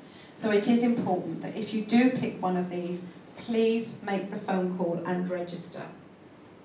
Now, I've missed a very important slide here, and I've got to try and find it. Oh no, here it is. I thought I'd missed it. So, carers' breaks. Silk, I've already mentioned, is the Surrey Independent Living Council. And again, they're the gatekeepers of lots of services throughout in Surrey.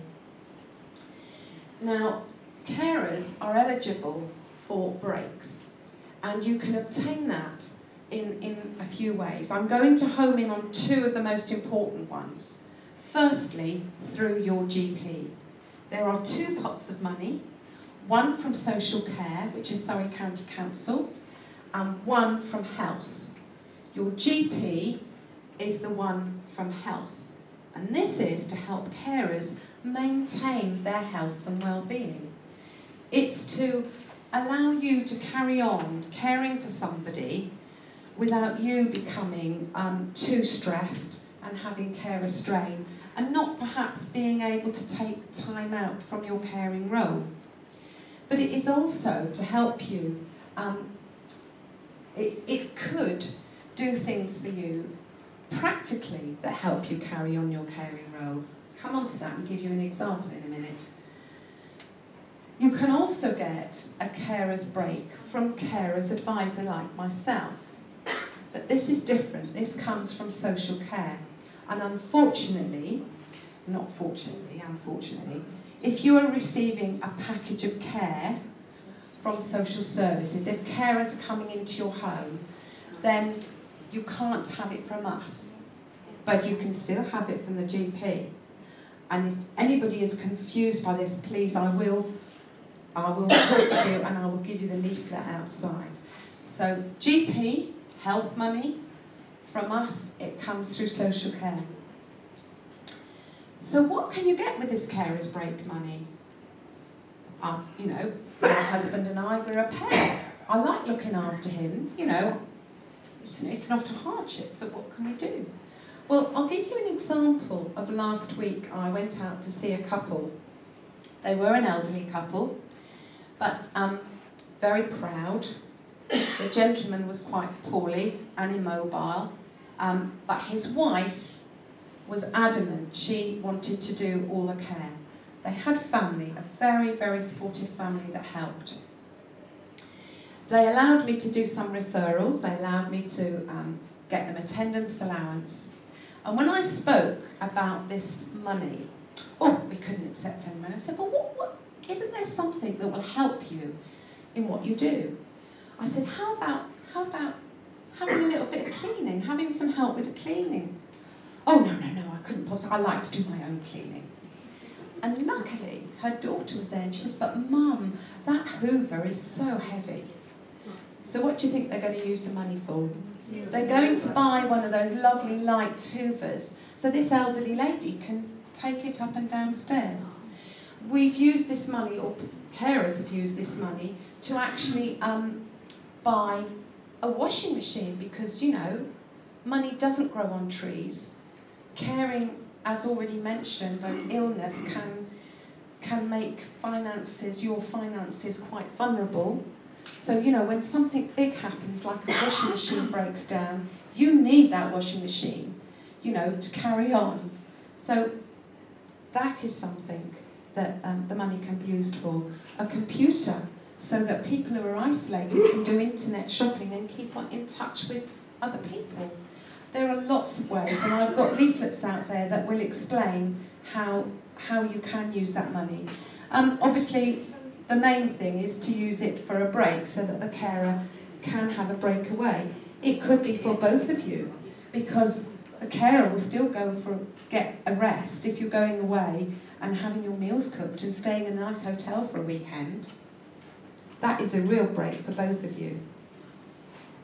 Action for Carers Surrey, Surrey Young Carers, Learning and Works, and Back Care all come under the umbrella of Action for Carers, and they're all services that are there for carers. Perhaps one of the biggest, it's already mentioned earlier on, is, now my caring role is over, I've been doing this, how do I go back to work? Action for Carers Learning and Works is a fantastic organisation that will help you look at how to do a CV if you've been out of work for 10 to 15 years. And can they run courses on confidence building? And they can help look at education courses for you that will enhance your life if you want to do something different. So that's me finished. I know you must have lots of questions. I'll be delighted to speak to you out there on the stand, and I do have the leaflets on the silk paper. I must apologise again and say I'm sorry that Surrey is the only area that does carers payments. I'm really pleased, I'm very grateful to these two gentlemen here for coming to talk to us and giving a patient perspective on all of this, and hopefully they'll have some useful tips for you. So we're going to start off with Sam. Okay, so who's one of our patients, and he has been working with us looking at health and wellbeing for what we call young adults, which is the 19 to 24 group, and we have been running some wellbeing events for them in exciting places like Frankie and Benny's and the sport park, because we take a slightly different approach for that age group. So anyway, we'll welcome Sam onto the line. I think he's got about 10 minutes to go through his thoughts. Yeah. Thanks, Sam. Hi guys. Hi. Oh, that's good. You've got it first time. I was going to say I can't hear you, but I can't. It's great to be here. Thank you for inviting me to come and talk to you. I've had cancer. I was diagnosed with non-Hodgkin's lymphoma in 2010, and I battled through the cancer, got rid of it, and it came back. And then after that, I had some more chemotherapy, radiotherapy as we go along. And I finished with a transplant. I am an extreme version of cancer treatment, so I don't want anybody to get stressed or worried about anything that I say today. It is quite rare to have something like that. I'll tell you a few different side effects that I've had as well, but I really don't want to scare anybody, so just don't worry, this is very rare. Unfortunately, I had a few complications from my cancer treatment. I had something called a vascular necrosis, which is to do with your bones, and I've had a few other issues, but that's all a bit grim, we don't want to talk about that. Today I've come to talk to you a little bit about support network, people that supported me when I was in my treatment, and the people you can try and look to in your treatment. There's lots of people when you get diagnosed that don't know maybe what to say, how to approach you. They get a bit off with it. I'm sure you've all experienced that with friends, maybe family even, who will come up to you and say, oh, you're looking well, or how are you today? You look well. And you're like, well, yeah, I'm not really. I don't feel as well as you say that I look, which is really annoying, yeah? Everybody experienced that? Yeah? You just want to tell them to shut up, get lost. But you can't, obviously, you have to be very polite. And I'm sure you're all love being polite. Okay, so I'm going to start off by telling you who supported me through my treatment. My main people that supported me were obviously my mum and dad. I had treatment up at the Royal Marsden Hospital, I don't know if anybody's heard of that. And what happened was, when I was staying in the hospital, my mum would stay in the day, then my dad would take the night, or they would swap over. So I was never without somebody, but obviously at a younger age that's more important. I was 16 when I was diagnosed. So it's more important to have your parents around. I couldn't have done it without them, so they were vital to me. Just to have them there, I think it felt more more safe, do you know what I mean? It's a feeling of safety, yeah? I don't know if anybody, obviously, a few people, parents still around in the audience today. I'm speaking to a slightly different audience to that what I'm used to. No offence to anybody. I've got to get out of here alive, so no offence, yeah? I don't mean any offence to anyone. Obviously, the second lot of people that supported me were my sisters. I have 2 sisters. I'm the middle child. Who was the problem child, apparently? Yes. I don't know what that's all about. I've never been the problem. So yeah, the problem child, middle child. But I have an older sister, and my younger sister is much younger. She's just finishing secondary school. She's in year 10 at the moment. So she's 14, so it's all about makeup and how you look and this and that and the other. She's a bit of a nightmare, but I won't tell her because she'll just shout at me. I've got an older sister who is just finishing her PGCE, which is a teacher training degree. So she's coming back home soon. She's been in Wales for 3 years. I don't want her to come back home, but never mind. These things just happen, don't they? But she's coming home to live back at home with us, which will be interesting, because she's lived on her own for a good couple of years. But my 2 sisters were so supportive of me the whole way through. They were there for me. I've got a picture of my youngest sister. She was 8 when I was diagnosed, so it's very difficult. You don't know whether to tell her or not. But we did, and I think it was the right thing to do because she could be there for me and she understood. And what she did was, in this picture, you can see her in hospital feeding me and giving me some food and stuff and looking after me. So she was crucial. My older sister, who I've just had a go at, but she was amazing too. She actually came back from her degree and missed a year to look after my younger sister. She acted as mum for at least a year, if not longer, because we needed help from my mum and dad. And I mean, when they went home from looking after me, they were quite tired, so they didn't really have a lot of time for her. So I can't thank the 2 of them enough. So siblings is a really good one. If you've got a sibling, just have a chat to them about it. They might not know what to say straight away, and they might be a bit off with you. But if you go to them, you approach them, and you tell them how you're feeling, I'm sure they're feeling just as scared and as worried about it as probably you are. And they could be a really, really good support. So siblings is a crucial one. The next one is friends. It's slightly different for me. I was at college when I was diagnosed, and one difficulty with being in education is it doesn't stop for everybody else. So when you're having I was having my treatment, they were all moving on to university and other things. Obviously it's not quite the same for you guys, but friends can be really, really important. Excuse me. So I like to say, people don't quite know what to say, how to approach you, but friends can be really important in supporting you. I don't know, coming with you to the hospital, they can spend the day with you, you could go out somewhere for the day, and just get away from the whole cancer thing, the whole being in hospital, and just be you again, just be normal. I don't like the word normal, sorry, I shouldn't have said that, because you're not abnormal. When you have cancer, you're not abnormal. Anybody tells you that you can go back to normal after cancer, tell them, Sam says, no, that's wrong, because you're not abnormal, you just got cancer. You're not different from anybody else, you just got cancer.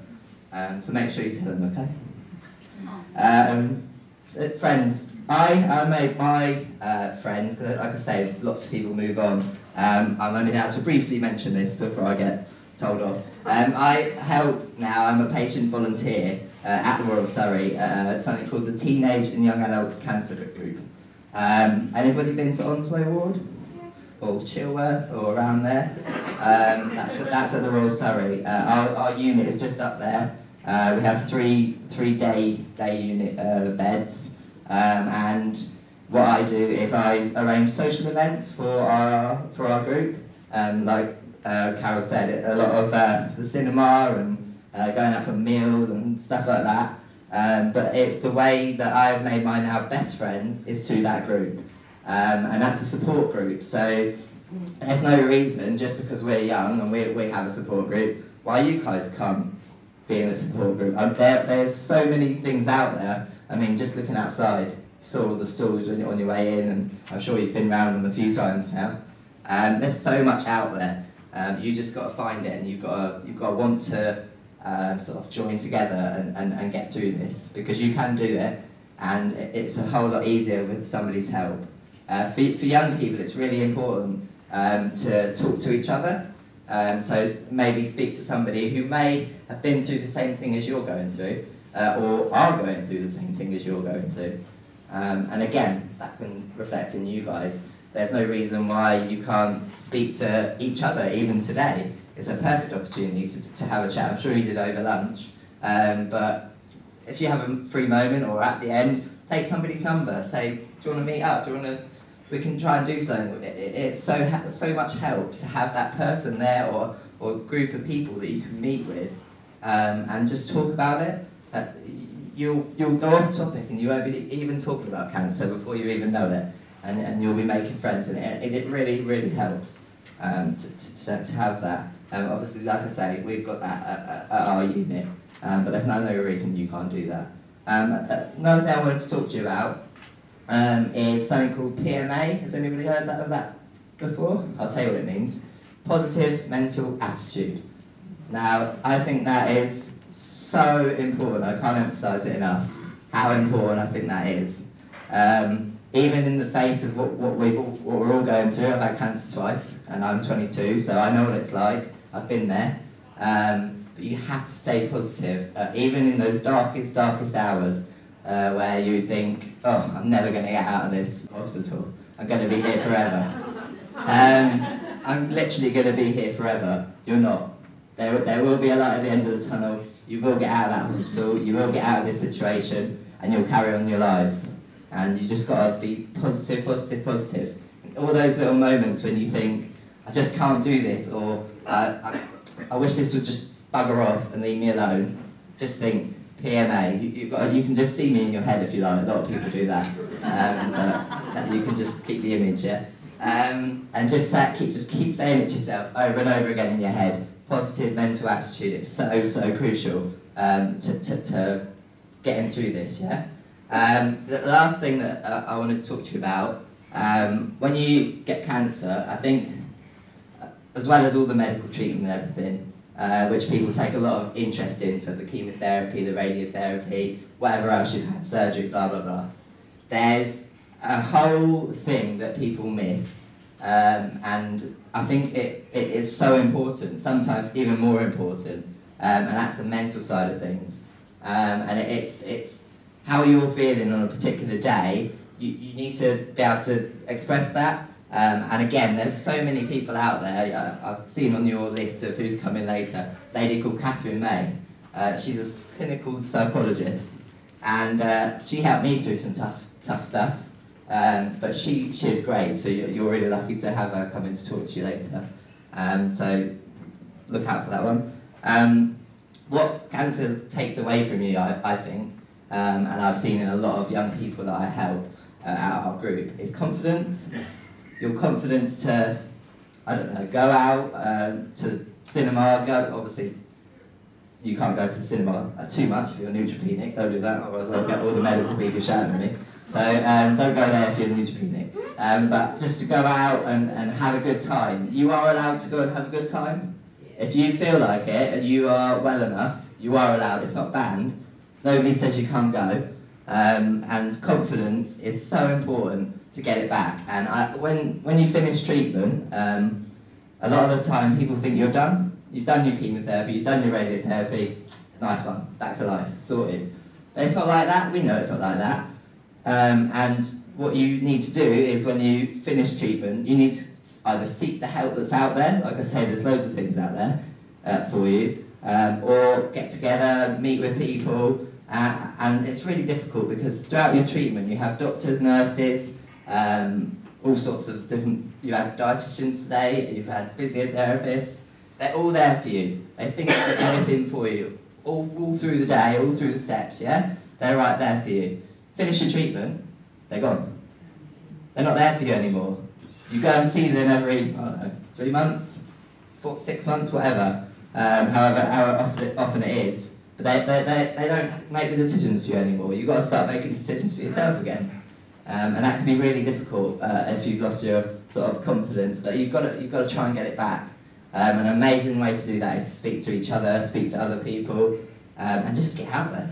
You can do it. Get back out there, get back on the horse, and do it. And that's it really. That's really my message. Just PMA. Every time you're feeling a bit down, just picture my lovely face in your head and think, oh yeah, I remember what Sam said. Be positive. Oh my God. I'm just going to show you my eye. I'm completely blind now, so I can't see you, but thank you very much for listening. When I talk, by the way, I do quite a bit of public speaking. I tend to walk around a little bit. I apologise for that. It's not because I'm nervous, it just keeps you awake. Because you wonder where I'm going to go next, and I might wander around, and then it just keeps you on your toes a little bit. That's a strange slide, isn't it? When in a seminar like today, happy birthday. That's my story. Just over 12 months ago, I had a big birthday. Quite a big birthday. I had a lot of big birthday celebrations. I had a lot of big hangovers to boot. And my life was great. I'm a rugby fanatic, as you can probably tell with my figure. I've actually worked in this. My doctor said the other day, recovering from cancer, that I'm looking really well. And I said, normally, 2 years ago, I mean, if I'd walked in like this, you'd say, you're overweight, Steve, lose a bit of weight. Which is quite ironic. And, can I have the next slide? I could do it, but a short time after I got a belated birthday card, and that's what pops in my door. I was fine, I was perfect, I was very happy. There's an irony around this, because my wife, who's younger than me, not that much younger, but younger than me, before you get the wrong idea, is in a bowel screening program because of familial bowel cancer within the family. And we've lived with it ever since we've been together. And this pops through the door, and you know what happened, didn't you? My wife said to me, do that. And I went, yeah, okay, darling, can I draw? But I didn't put it in the drawer, and I did do it. And very soon after, with no symptoms at all, I was diagnosed with bowel cancer. Bowel cancer that needed quite rapid surgery. And I also ended up then, having had the surgery and a resection with a stoma, and therefore, for those people who don't know what a stoma is, it means you've got a bag full of what's shit on your belly for a little while, which I know some people in this room still have. And that's why I put the birthday slide up, because there I was in my own little life. I'm going to Surrey Park Hospital for a colonoscopy, which is what I did as a result of this test going back and being abnormal. Those wonderful words, "you have cancer," were uttered to me. I walked out of the hospital and I cried. I don't mind admitting that. I don't mind admitting I cried. I'm a man. But I cried. And I thought, whoa, that's not what I expected. And I sat in the car, I live actually in Sussex, and I sat in the car with my wife who was driving. And I thought, what do I do about this? What do I actually do? Do I sit in a corner and cry and let this beat me? Or do I go out there and say, okay, let's find out what I've got, let's accept the treatment, let's look at what I can do to actually take cancer with me and see what I can do about it. Can I have the next slide, please? Thanks. That's why I decided in the car from Surrey Park to Horsham when I was going home that I was going to be positive about this. The decisions that all you people have made, how much do I tell somebody? How much do I say to people, this is what I've got? Gentlemen, I'm going to talk to you. Gentlemen, ladies, excuse this, I don't mean this in any way, shape or form crude. Between the age of 15 and 35, a man can talk about nothing except what is below his belt. It fascinates us. It rules our lives. When we get past 35 and 40, we don't talk about it. Oh, no, don't go there. No, we don't. You're okay. You're fine. You sit, you've got the toilet up. No, I'm fine. I'm cool. Yeah, it's just a minute. It's today. What do we do? What do we say? Do we share with people what we're actually going to talk about? And I made a decision that I was going to tell my friends and my family exactly what was going on. All the way through. Even when I was wearing a bag full of you-know-what on my belly, my friends that I go rugby with, the friends that I meet down a pub, our social friends, I told them. I didn't labour it very much, but I took them with me on what I call, and this word is used so much, isn't it, my journey. My journey to try and beat bowel cancer. So, Sam's already mentioned it, I cannot emphasise enough, be positive. And being positive means you do one thing that's very important. We have fantastic people around us. I'm sorry I'm moving around. I'm making the camera lady busy. We have wonderful people in this hotel with us today, the people that actually put this show together and the support we get. Ignore me on the stand, I'm just a volunteer, volunteers for bowel cancer. The important people that I spoke to today, the dietitians, the physiotherapists, the psychologists, as Sam said. Great people. But we have to take responsibility for our cancer. We have to do that, people. We've got to say to ourselves, I'm going to take responsibility for this. I'm going to listen. I'm going to watch. And if I don't know, I'm going to ask. I'm going to find out, and I'm going to take responsibility. We have to do that, and that's my power of positivity. It's nothing to do with positive vibes coming from somewhere. It's actually saying, this is mine. I've got it. I'm going to live with it. Fantastic. Not a particularly good slide, but as you can see, I do an awful lot of stats on slides. I'm actually an analyst by trade, or I was an analyst by trade, and as you can see, I do an awful lot of stats and data and all that, because I know I've sat there and things like this, and people put data and stats up and go, oh my word, what's happening now? A group of friends, Sam again has mentioned this, and I'm grateful that he did. A group of friends that are close to you, and a group of friends that you need and you support, and be with those friends. It's great when you're on a stand, and I've done a couple of these events now, that people bring their carers and their family and their friends with them, because you can talk then to their friends as well, and people will do that, and it's easier to do. It's far easier to do. There is one word of warning. My wife, who's fantastic and supporting me through this, as we all have fantastic partners, said to me one day, do you know what, Steve? It's all about you. I walked down the street, and all everybody ever says to me now is, how's Steve? We go out, and all people say is, how are you? Beating Bowel Cancer last month had a big campaign called Hidden Heartache. And that's the hidden heartache of the carers and the people that support us, even your friends that support you. It's so vitally important that we, as the patients, stay with them and appreciate it's difficult for them too. It's difficult to be somebody who stands alongside somebody who has cancer and live with it as well. It's a very difficult thing to do. So, Hidden Heartache was the campaign. I didn't put that on the board because that's quite a strong term. What I put there was a group of friends. And let's bear in mind as patients, we have to be wary that they have feelings too. And they do have feelings. They have a lot of feelings, and sometimes when we have our dark moments, and my word, do we have dark moments, people? They have dark moments too. My wife didn't say that because she was feeling neglected or left out. She just said, that's our life now. Make the effort. If you meet some friends and you're with your partner, you're with your carers, you're with your family, talk about them first. And as Sam rightly said, funny enough, cancer doesn't get mentioned. It moves on, it's quite good. I'm nearly finished. I love this film when it came out. For those people who can't remember it, Twins. Arnold Schwarzenegger and the late great Danny DeVito. And this, of course, was all, if you haven't seen the film, this was all about two guys that met each other and found out that they were actually biological twins. And if anything looks, two people are totally different, it's those. All of us in the room are the same.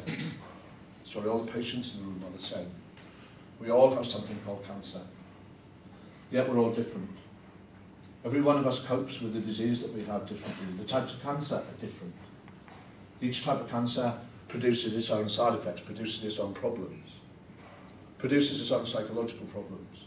So whilst we're all the same, and we are labelled the same as cancer patients, every single one of us is different. We could all sit down and give our stories, and every single one would be, or some would be very diverse to others, even with the same type of cancer. So, what do we do because it is different? We look at the signposts that are out there. We look like I did. I've never had to ring a helpline, but I've had to look one up on the internet sometimes, just to know they're there. Use the Q&As on the wonderful websites we've got. Don't go searching your problems on Wikipedia. Wikipedia lies. Please don't do that. I work in the school and the kids do Wikipedia homework, and my word, it's like a fairy tale. So don't look it up. Do not look it up on Wikipedia. Please, please, please do not look anything up on Wikipedia. Look at Macmillan. Look at beaten bowel cancer. Look at prostate. Look at whatever you want to look at. Look at the proper sites and look at their Q&As. Ring the specialist nurses. There's always somebody somewhere that will tell you, do you know what? You're not the only one who's got that. Because we're different, we're the same. Support, listen, ask, watch, and take responsibility, people. It's our cancer. We can beat it. Thank you. Good afternoon, everybody. So, unfortunately, I haven't got quite as many pretty pictures as Steve and Sam. There's quite a lot of information on these slides, but it's just about taking a general message from this. We'll be around afterwards if people have specific questions as well. You've hopefully all seen some of the exercise stands out in the atrium as well. So, stop me if you've got anything burning, but otherwise we'll get moving. So just hopefully going to go through some basics around why you should be getting active, which is essentially the message of today. Touch on cancer prevention, because it's certainly a question that comes up quite often. Talk about what is physical activity and how much you should be doing, and in terms of how hard should you be working.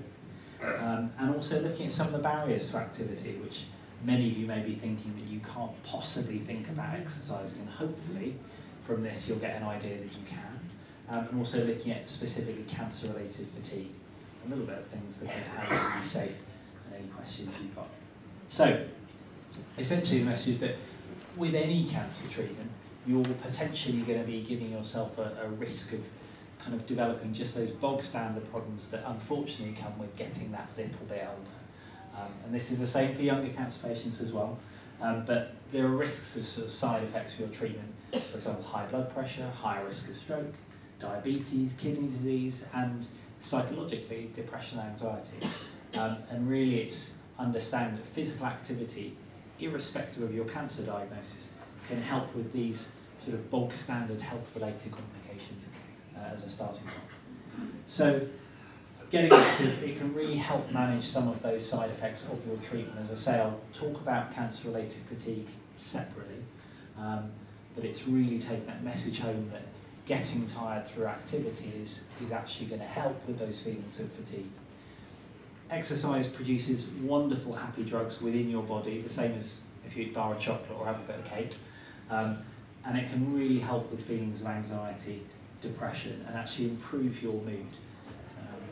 It can improve bone health and joint health, and also help prevent against complications such as osteoporosis. Doesn't mean you won't develop these things, but it can certainly help or go some way to alleviate the symptoms.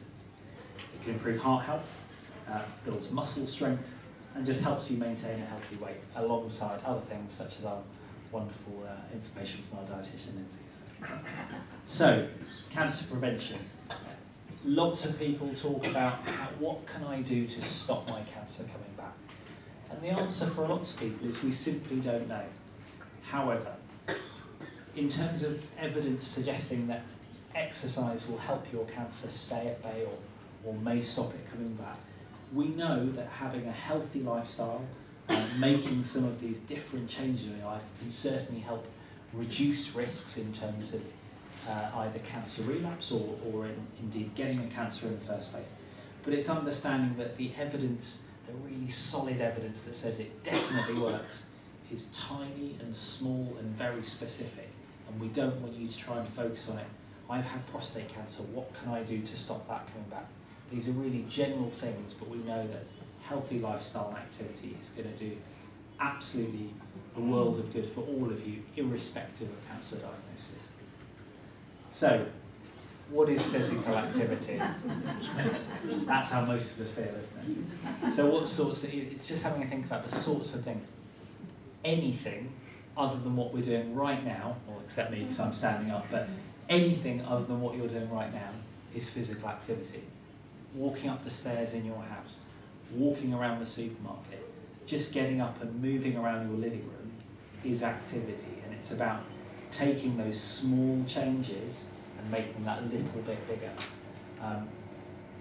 There are specific things you can be doing, and they will have very sort of specific benefits depending on either the type of symptoms you've suffered with or problems you may have generally. So things like resistance or strength exercises, and this is what most of us think of. Someone in the gym lifting heavy weights.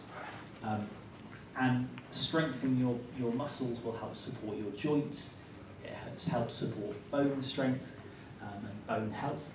But there's simple things you can be doing, and it might just be picking up a can of beans, picking up a bottle of water, simple exercises involving TheraBand, which is great big elastic bands, which you might see in the gym. But it doesn't have to be lifting barbells and heaving and going blue in the face.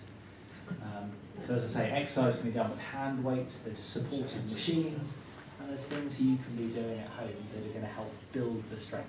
What we're talking about is loading your muscles, making them work that a little bit harder. Flexibility is something that helps just support your general health and again your bone strength and joint strength. And actually it's a really nice starting point when you've been unwell, if you've not been very active. So we think about people who go for a jog and everyone sees them limbering up and stretching, probably quite badly, but just stretching as part of a healthy lifestyle can really go some way to making your body feel a little bit freer, finding things easier to move around and therefore kind of taking away some of those barriers that might stop you doing more energetic exercise. So yeah, flexibility, moving your joints through their range. And there's things like yoga, which most of us heard of. Doesn't again mean you need to stand in some terrifying pose, balanced on your head with one foot in the air. It can be really simple. And there are things like Tai Chi and Qigong, which are movement-based exercises, slow, they include relaxation and breathing. And there are things like this that are now being targeted specifically for people who've had cancer. But there are groups, sort of non-cancer related groups, who will be able to tailor things for you if you speak to them. As I say, they combine things like breathing techniques, which when we come on to cancer related fatigue, can be really helpful. Balance exercises, again, it doesn't mean, you know, swinging from the rafters or swinging on a trapeze. It's just about getting your body to remember to keep you upright. And especially if you've had certain chemotherapies where maybe the nerves in your feet aren't working so well, actually working on balance exercises can really help support you in being more active. So the biggest thing is thinking about how much should you be doing. So it depends on how fit you are, depends on how fit you were before your treatment or before your diagnoses. Depends on the symptoms that you might be experiencing and the side effects you might be experiencing. Things like bone loss as well, which we'll talk about later. So there's this terrifying general advice, 2.5 to 3 hours a week, which is a really huge number. And that's half an hour a day for most people of moderate to vigorous intensity. So getting knackered every single day for half an hour, which seems like a terrifying amount to fit in. The point is, any more than you're doing now is increasing your physical activity. If you go and have a walk around the block twice a week, doing it 3 times a week, is increasing the amount you do. Obviously, if you're already somebody that decides that, you know, training for marathons is your thing and you're doing 5, 6, 10 hours a week, you're probably doing enough. But just thinking about increasing is the key thing. But as I said, it's the small changes that add up that most of us are doing. So walking up and down the stairs more than you need to. So if you've got a bathroom upstairs and a bathroom downstairs and you're not in a rush, walk up the stairs. When you've been or you've gone to get something from upstairs, come down, go back up again. Little changes like this add up and you'd be really surprised how quickly those changes feed into how much energy you have and how you feel. So getting off a bus, a stop earlier than you need to, especially if it's on a hill. Marching on the spot whilst the kettle boils. Most of us have a kettle that's going to take a couple of minutes. In those couple of minutes, you can get out of breath. If you get out of breath, you're working harder than you are when you're standing still. If you're working harder, your heart has to work harder, and you improve your exercise once you start to get fitter. Exercising in advert breaks, and if anybody watches, you know, normal television, commercial television, you'll find that there's an ad break every 5 minutes. Well, that's an awful lot of exercise you can be doing, walking around your living room, marching on the spot, put the kettle on, go upstairs, come back down, make a cup of tea, you're back in time for the next bit of your programme, but by that point you've got out of breath and you need a rest. Or putting a song on, having a dance, whatever you like. And as Sam said, you know, going out with friends, if it's going out with friends and having a dance, perfect. So, exercise intensity, and this is a really key thing. At the moment we're all exercising at a 0 intensity. I'm not really doing it either, but might be that walking out to the car park, for some of you, you barely even notice it. But for some of you, it might be you walk out to the car park, you start to get that quicker breathing. You start to feel like you're warming up. It's getting hard work, and you're probably working at a moderate intensity. The harder you go, and the more out of breath you get, and the redder in the face you go, the harder you're working. And actually, I think somebody has in one of their pamphlets outside something called the Borg scale, and it shows you how hard you're working. You want to be working at this moderate to high intensity for some of your time during the week, and understand that getting breathless is a safe thing to do. And for those of you that have experienced breathlessness as a complication of your treatment, breathlessness through exercise is not a bad thing.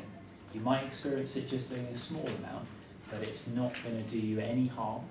Working at a sensible level that gets you just that little bit out of breath, so you can just about hold a conversation. You might not be able to sing a song, but hold a conversation. But it should recover afterwards, and that's a normal thing to experience breathlessness through exercise.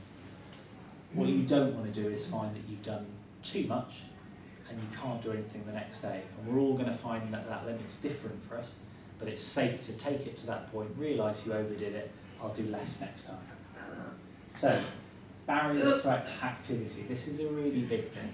Most of the people we work with who've either had a cancer diagnosis or going through cancer treatment feel very anxious about going back to the gym, doing any exercise, because they think it's going to affect their cancer treatment. The chances are it may well help you during your cancer treatment and your experience of side effects, but certainly, there we go, people find that anxiety is a huge, huge issue when it comes to getting back to being more active. It might be you were never active to start with, but this is the time to start.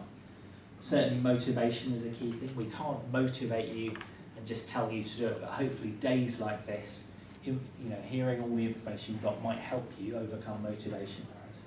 Time and money are huge issues, and certainly we've got citizens' advice outside. Going through cancer treatment is an expensive business for some people, and finding the money to then go and spend doing an exercise class or going to the gym can feel really, really overwhelming. But actually there's really good access to either free groups or sort of funded groups that will help you get more active. And we've got 2 groups outside, so the Surrey Sports Park and a class run in Woking specifically designed for people who've had cancer treatment or are ongoing cancer treatment, where the people have been trained in cancer care and understand the different problems that you might have. And those are GP referral systems, so much more sort of subsidised costs. It's not sort of paying 30, 40, 50 pounds a month to go to a gym. There's all sorts of help available. Obviously different health conditions. Body image can be a big one depending on the type of treatment. As Steve mentioned, that he had a stoma as part of his treatment. And we know that things like this, people think of lycra-clad, toned individuals in the gym. The point is, anybody can exercise, and actually nobody's looking at you in the gym, especially if you go where there's a group of people who have all been in the same boat. But there is support out there, and cancer-related fatigue. So in terms of body image, it can affect the way you look, it can affect the way your body works, it can affect the way your body feels. And for some people, they don't find this a problem. For a lot of people, small changes in their body can be a real barrier to kind of getting out there and being seen. We've got the team from, what's the body image team out there? Look good, feel better. Look good, feel better out there. And again, Is that what you call it, body image team? So there's a great team out there with some advice and tips. And it could be simply accessing things like getting the right prosthesis to go in a swimming costume, or sort of just talking to different people and understanding that they're all in the same boat. Cancer-related fatigue. So this is a really big thing. It's an almost universal symptom of people undergoing any anti-cancer treatment. It can have a huge, profound effect on the whole person, and it can persist for years after completion of treatment. And that's not to terrify people, but it's just to acknowledge that this is a big problem for some people. But it's multifactorial, so there's lots of reasons why people can experience cancer-related fatigue. And to be honest, we don't 100% understand why people experience the symptoms in the way they do. We know it's unique to the individual, and it's not just because you've overdone it one day. There's lots of reasons why you might experience fatigue. So hopefully that's, I'm assuming there's things on there that seem quite familiar to a lot of people. So this is just a kind of snapshot of things that people tell us and report to us that they've experienced.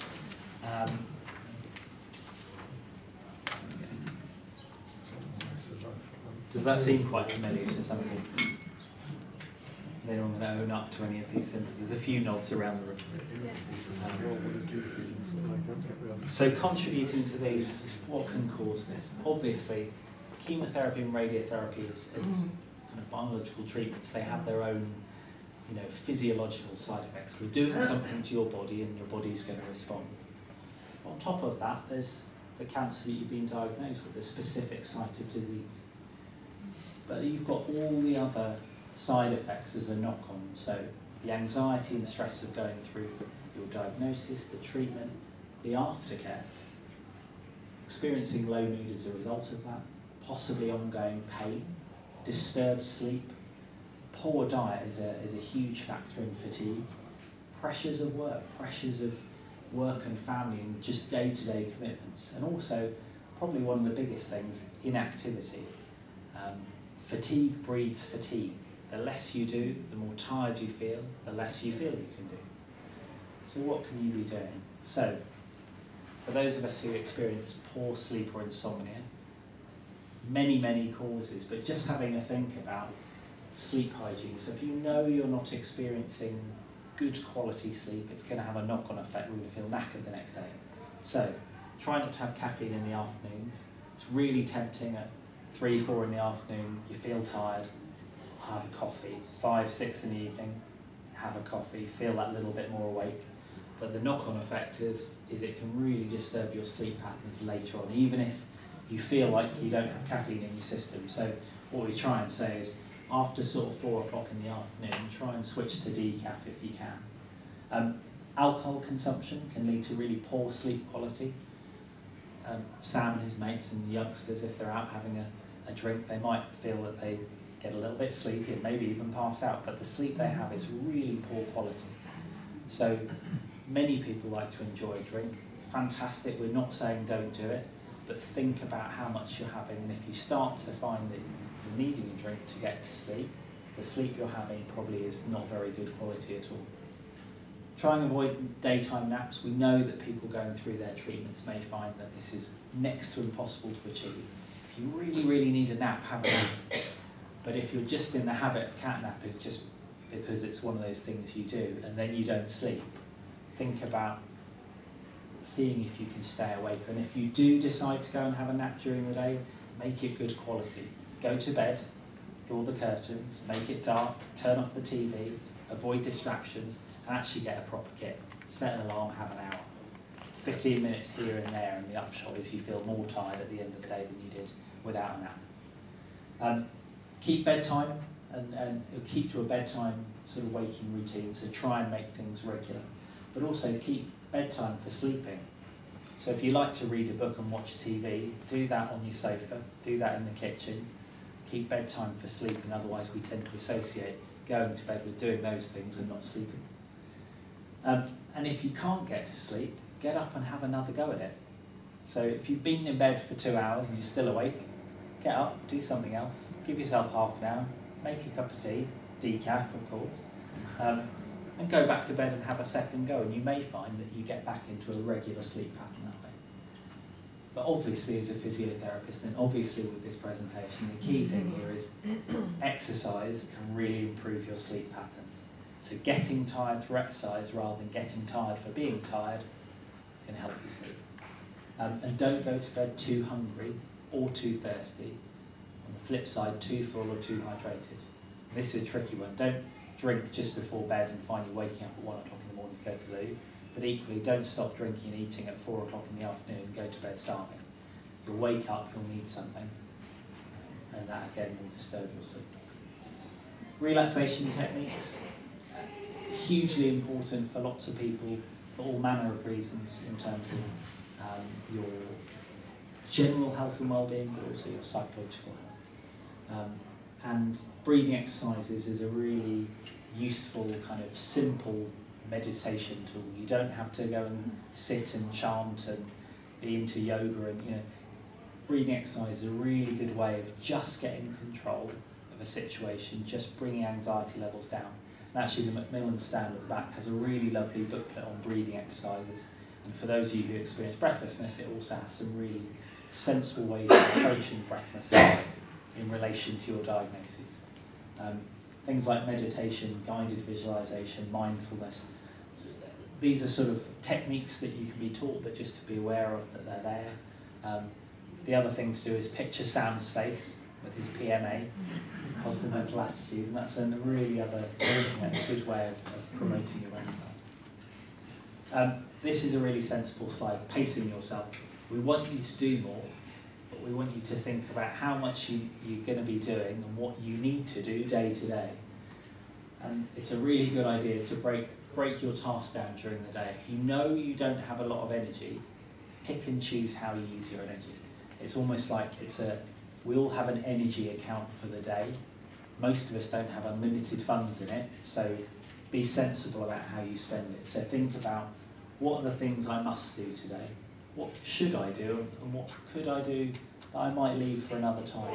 Or break down your tasks. Is it something I can do in stages? Can I do an hour, have a break, go for a walk around the block, have a rest, eat a balanced lunch, and then carry on and do it later on? And can someone help you? So Sam and Steve were talking about support networks. If you need to do day-to-day things, if you were moving house or you were decorating when you got your diagnosis and you put it all on hold with your treatment, you might still have things you need to do, but you probably don't feel like you can accomplish it all on your own. Can someone else help you? Lastly, just thinking about being safe. The side effects of lots of anti-cancer treatments are numerous, but for some people, you might have experienced bony-related problems. And just thinking about the exercise options available to you, if you know you've got bony problems, try to avoid high-impact activities. If you're a runner before and you enjoy jogging, think about doing things like going on a cross-trainer. It looks like jogging. Your body responds in the same way, but you're not pounding the pavement and you're not putting the shock through your joints. If you've got problems in your back, or you've maybe had some areas that you've had treatment in your back, avoid bending. So don't do a vigorous yoga class, but go and do something a little more balanced. Peripheral neuropathy, so this is nerve damage that some people experience with chemotherapy. Again, it doesn't mean you can't do any exercise, it just means be aware that if you can't feel your feet or your fingers so well, you might need to do a less balanced challenging activity, or work on some specific balance exercises before you go out and, before you start jogging or before you start going on a wobble board in the gym. So things to just be safe. The other thing is lymphedema. So for people that have experienced lymphedema as a result of either their treatment, their surgery, or just as a result of where their cancer is, you might be someone that wears a pressure garment. Lymphedema and exercise are not incompatible. It's just being sensible. So if you have a pressure garment, wear your pressure garment when you exercise. Don't do lots of exercises just on that one affected limb. And things like strengthening and stretching are just as safe for you to do, but just make sure pressure garments are on, don't do things on one side. And the last thing is just be aware of if you're on anticoagulant medications. So most of you will know if you are, just avoiding things where you might be knocked over. So possibly don't go and play rugby, or if you do, just play touch. But just be sensible about the activities you're undertaking. Don't do high impact activities where you might get knocked over. But that said, if you feel safe, you know your balance is good and you want to go for a jog, absolutely go and do it. So, the overall message from today is that move more, do more than you're doing now, do more than you did yesterday. Through your treatment and beyond, it's a really sensible thing to keep you healthy and hopefully happy. And as I say, outside in the atrium, there are different classes now that are available where people have been trained in cancer care. They understand the different problems that you might experience, but it means you're probably going to be in a group of like-minded individuals. And going to a gym or doing an exercise class feels really overwhelming, thinking, well, they don't know what I've just been through yesterday or what I've got to do tomorrow. But actually there's these classes available now where you're in a room full of people like today, a support network like Sam had, of friends and people who've been through the same treatments or similar treatments and will understand. And exercising in that supportive environment can be a really good way of building your confidence and just getting back to meet your friends. So that's me. Hello, thank you for having me. I know you're pretty tired by now. This is the last bit you've got to get through. My name's Annie. I've been a radiographer for about 15 years now, so I'm just going to quickly run through how we can help support you before, during and after your treatment. So, before your treatment starts, you will come to the department, you'll have a scan, and during that first appointment, people are going to explain things to you, because obviously it's quite frightening. No one's really ever seen a radiotherapy machine before, but they're going to explain a lot to you about what happens. So it's a really good time there to ask questions. Perhaps come with questions written down, because once you get there, you might have forgotten them. So it's always a good tip to write them down so that when you arrive, you've got them ready. So there's a little picture there of the scanner. And then you have a little break. There's some time in between your scan and before your treatment starts. So you can kind of get yourself ready for treatment starting. And then on your first day, before you actually have your treatment, again, someone's going to sit down with you. They're going to go through the whole process of what's going to happen that day, answer any questions you've got, and just give you a good idea of what's going to happen. So hopefully by the time you come into the treatment room, nothing's going to surprise you. You're going to know what's going to happen, and you're going to feel relaxed and ready for treatment. We do department tours and introduction evenings. So if you haven't had any treatment yet and you think that's something that you would like to do, then ring the department and you can arrange to come on one of those tours. We normally do those in conjunction with the Fountain Centre, who I know have spoken to you already. So the Fountain Centre is one of our very best resources for supporting you throughout your whole journey with us at St Luke's. And I know they've spoken to you already, but just to re-emphasise, they are fabulous. They offer so many different treatments, and they all know about the other treatments that you will be having. So they're not going to offer you anything which you can't actually have. So they're a really good supportive place to go. So what can you do? There's been quite a lot of talk about ownership of your diagnosis, ownership of your treatment. So I was trying to think to myself, what would be the perfect patient to come into our department? You will be eating well, drinking well, resting well, and you won't have believed everything that you would have heard and been told and seen on Wikipedia. So eating well, Lindsay's already had a really good chat with you about that. Ideally, when you're on treatment, we do not want you to lose weight.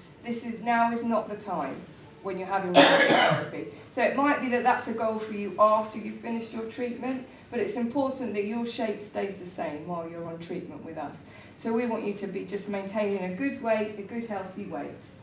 Drink well. If anyone here's had radiotherapy already, they will know. We tell you, hydrate, hydrate, hydrate. Drinking water solves almost every problem. So we really want you to arrive with us in a really good drinking regime. So, you want your 2.5 litres of fluids spread out over the day. I know, it's hard. It feels like a lot of water.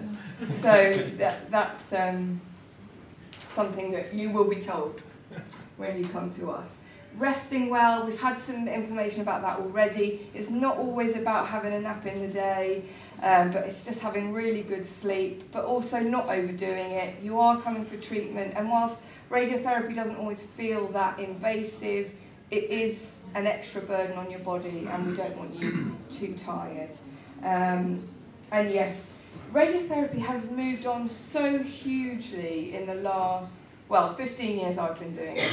It's massively different. And the media really lags behind in what it tells you, in what you'll see in a movie or a soap, or you know, those sorts of things. You receive dreadful radiation burns and this, that and the other, and it is not, it's not like that. So don't be too frightened about what you, if you see anything in the media about that sort of thing. But do come and ask us questions and we will give you a really honest answer about what to expect. So, during your treatment, that picture is a machine, a linear accelerator, so that's what you get your treatment on. So supportive care during radiotherapy, we have a review team. I'm one of the review team.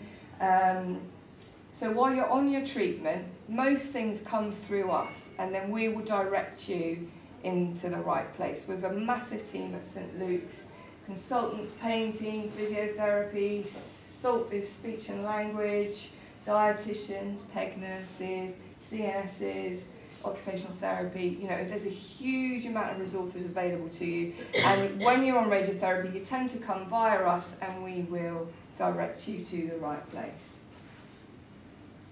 So just, some of you may be, you know, about to embark on a little radiotherapy treatment. So just really briefly, radiotherapy only affects the area of the body which is being treated. So unlike chemo, which is going to affect everything, radiotherapy is not like that. So whichever bit you're having treated, that's the side effects. That's where they're going to come from. So they start approximately 7 to 10 days after you finish treatment and can last up to 6 weeks after you finish. General side effects would be fatigue, which we've heard a lot about already, and an inflammation of the skin, which can just vary from a bit of pinkening to being, you know, quite sore. So that's sort of a general overview.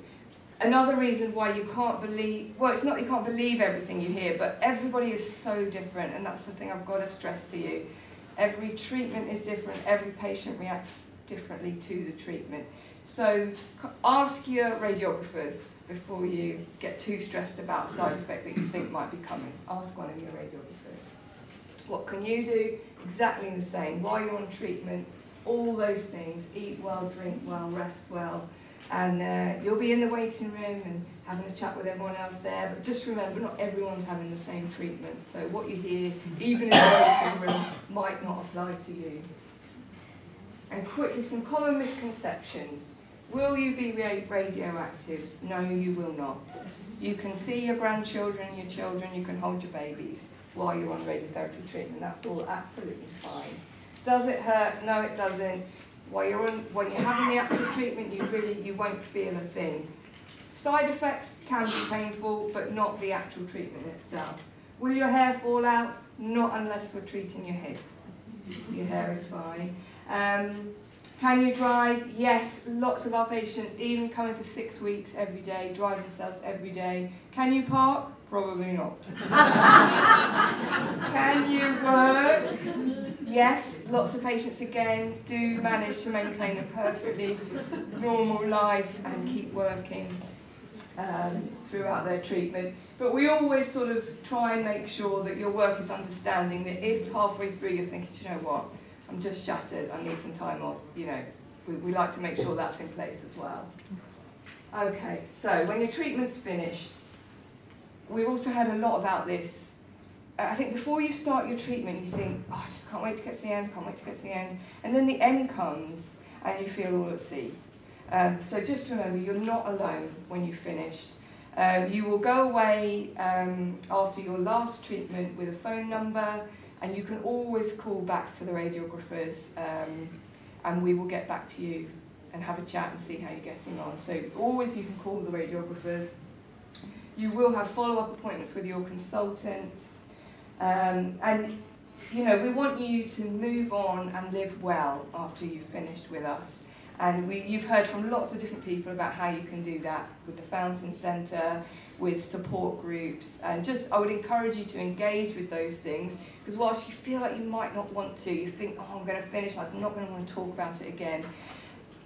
You do, and you're not being looked at every day, and it can be quite frightening. So that sort of intermediate, you're not seeing nurses and radiographers anymore, but you can go to a Macmillan Centre, you can come to the Fountain Centre and meet with other people who you can talk to. Really, really important. And then also we do run the survivorship course from the Fountain Centre as well, so that's something that you can book into if you want to.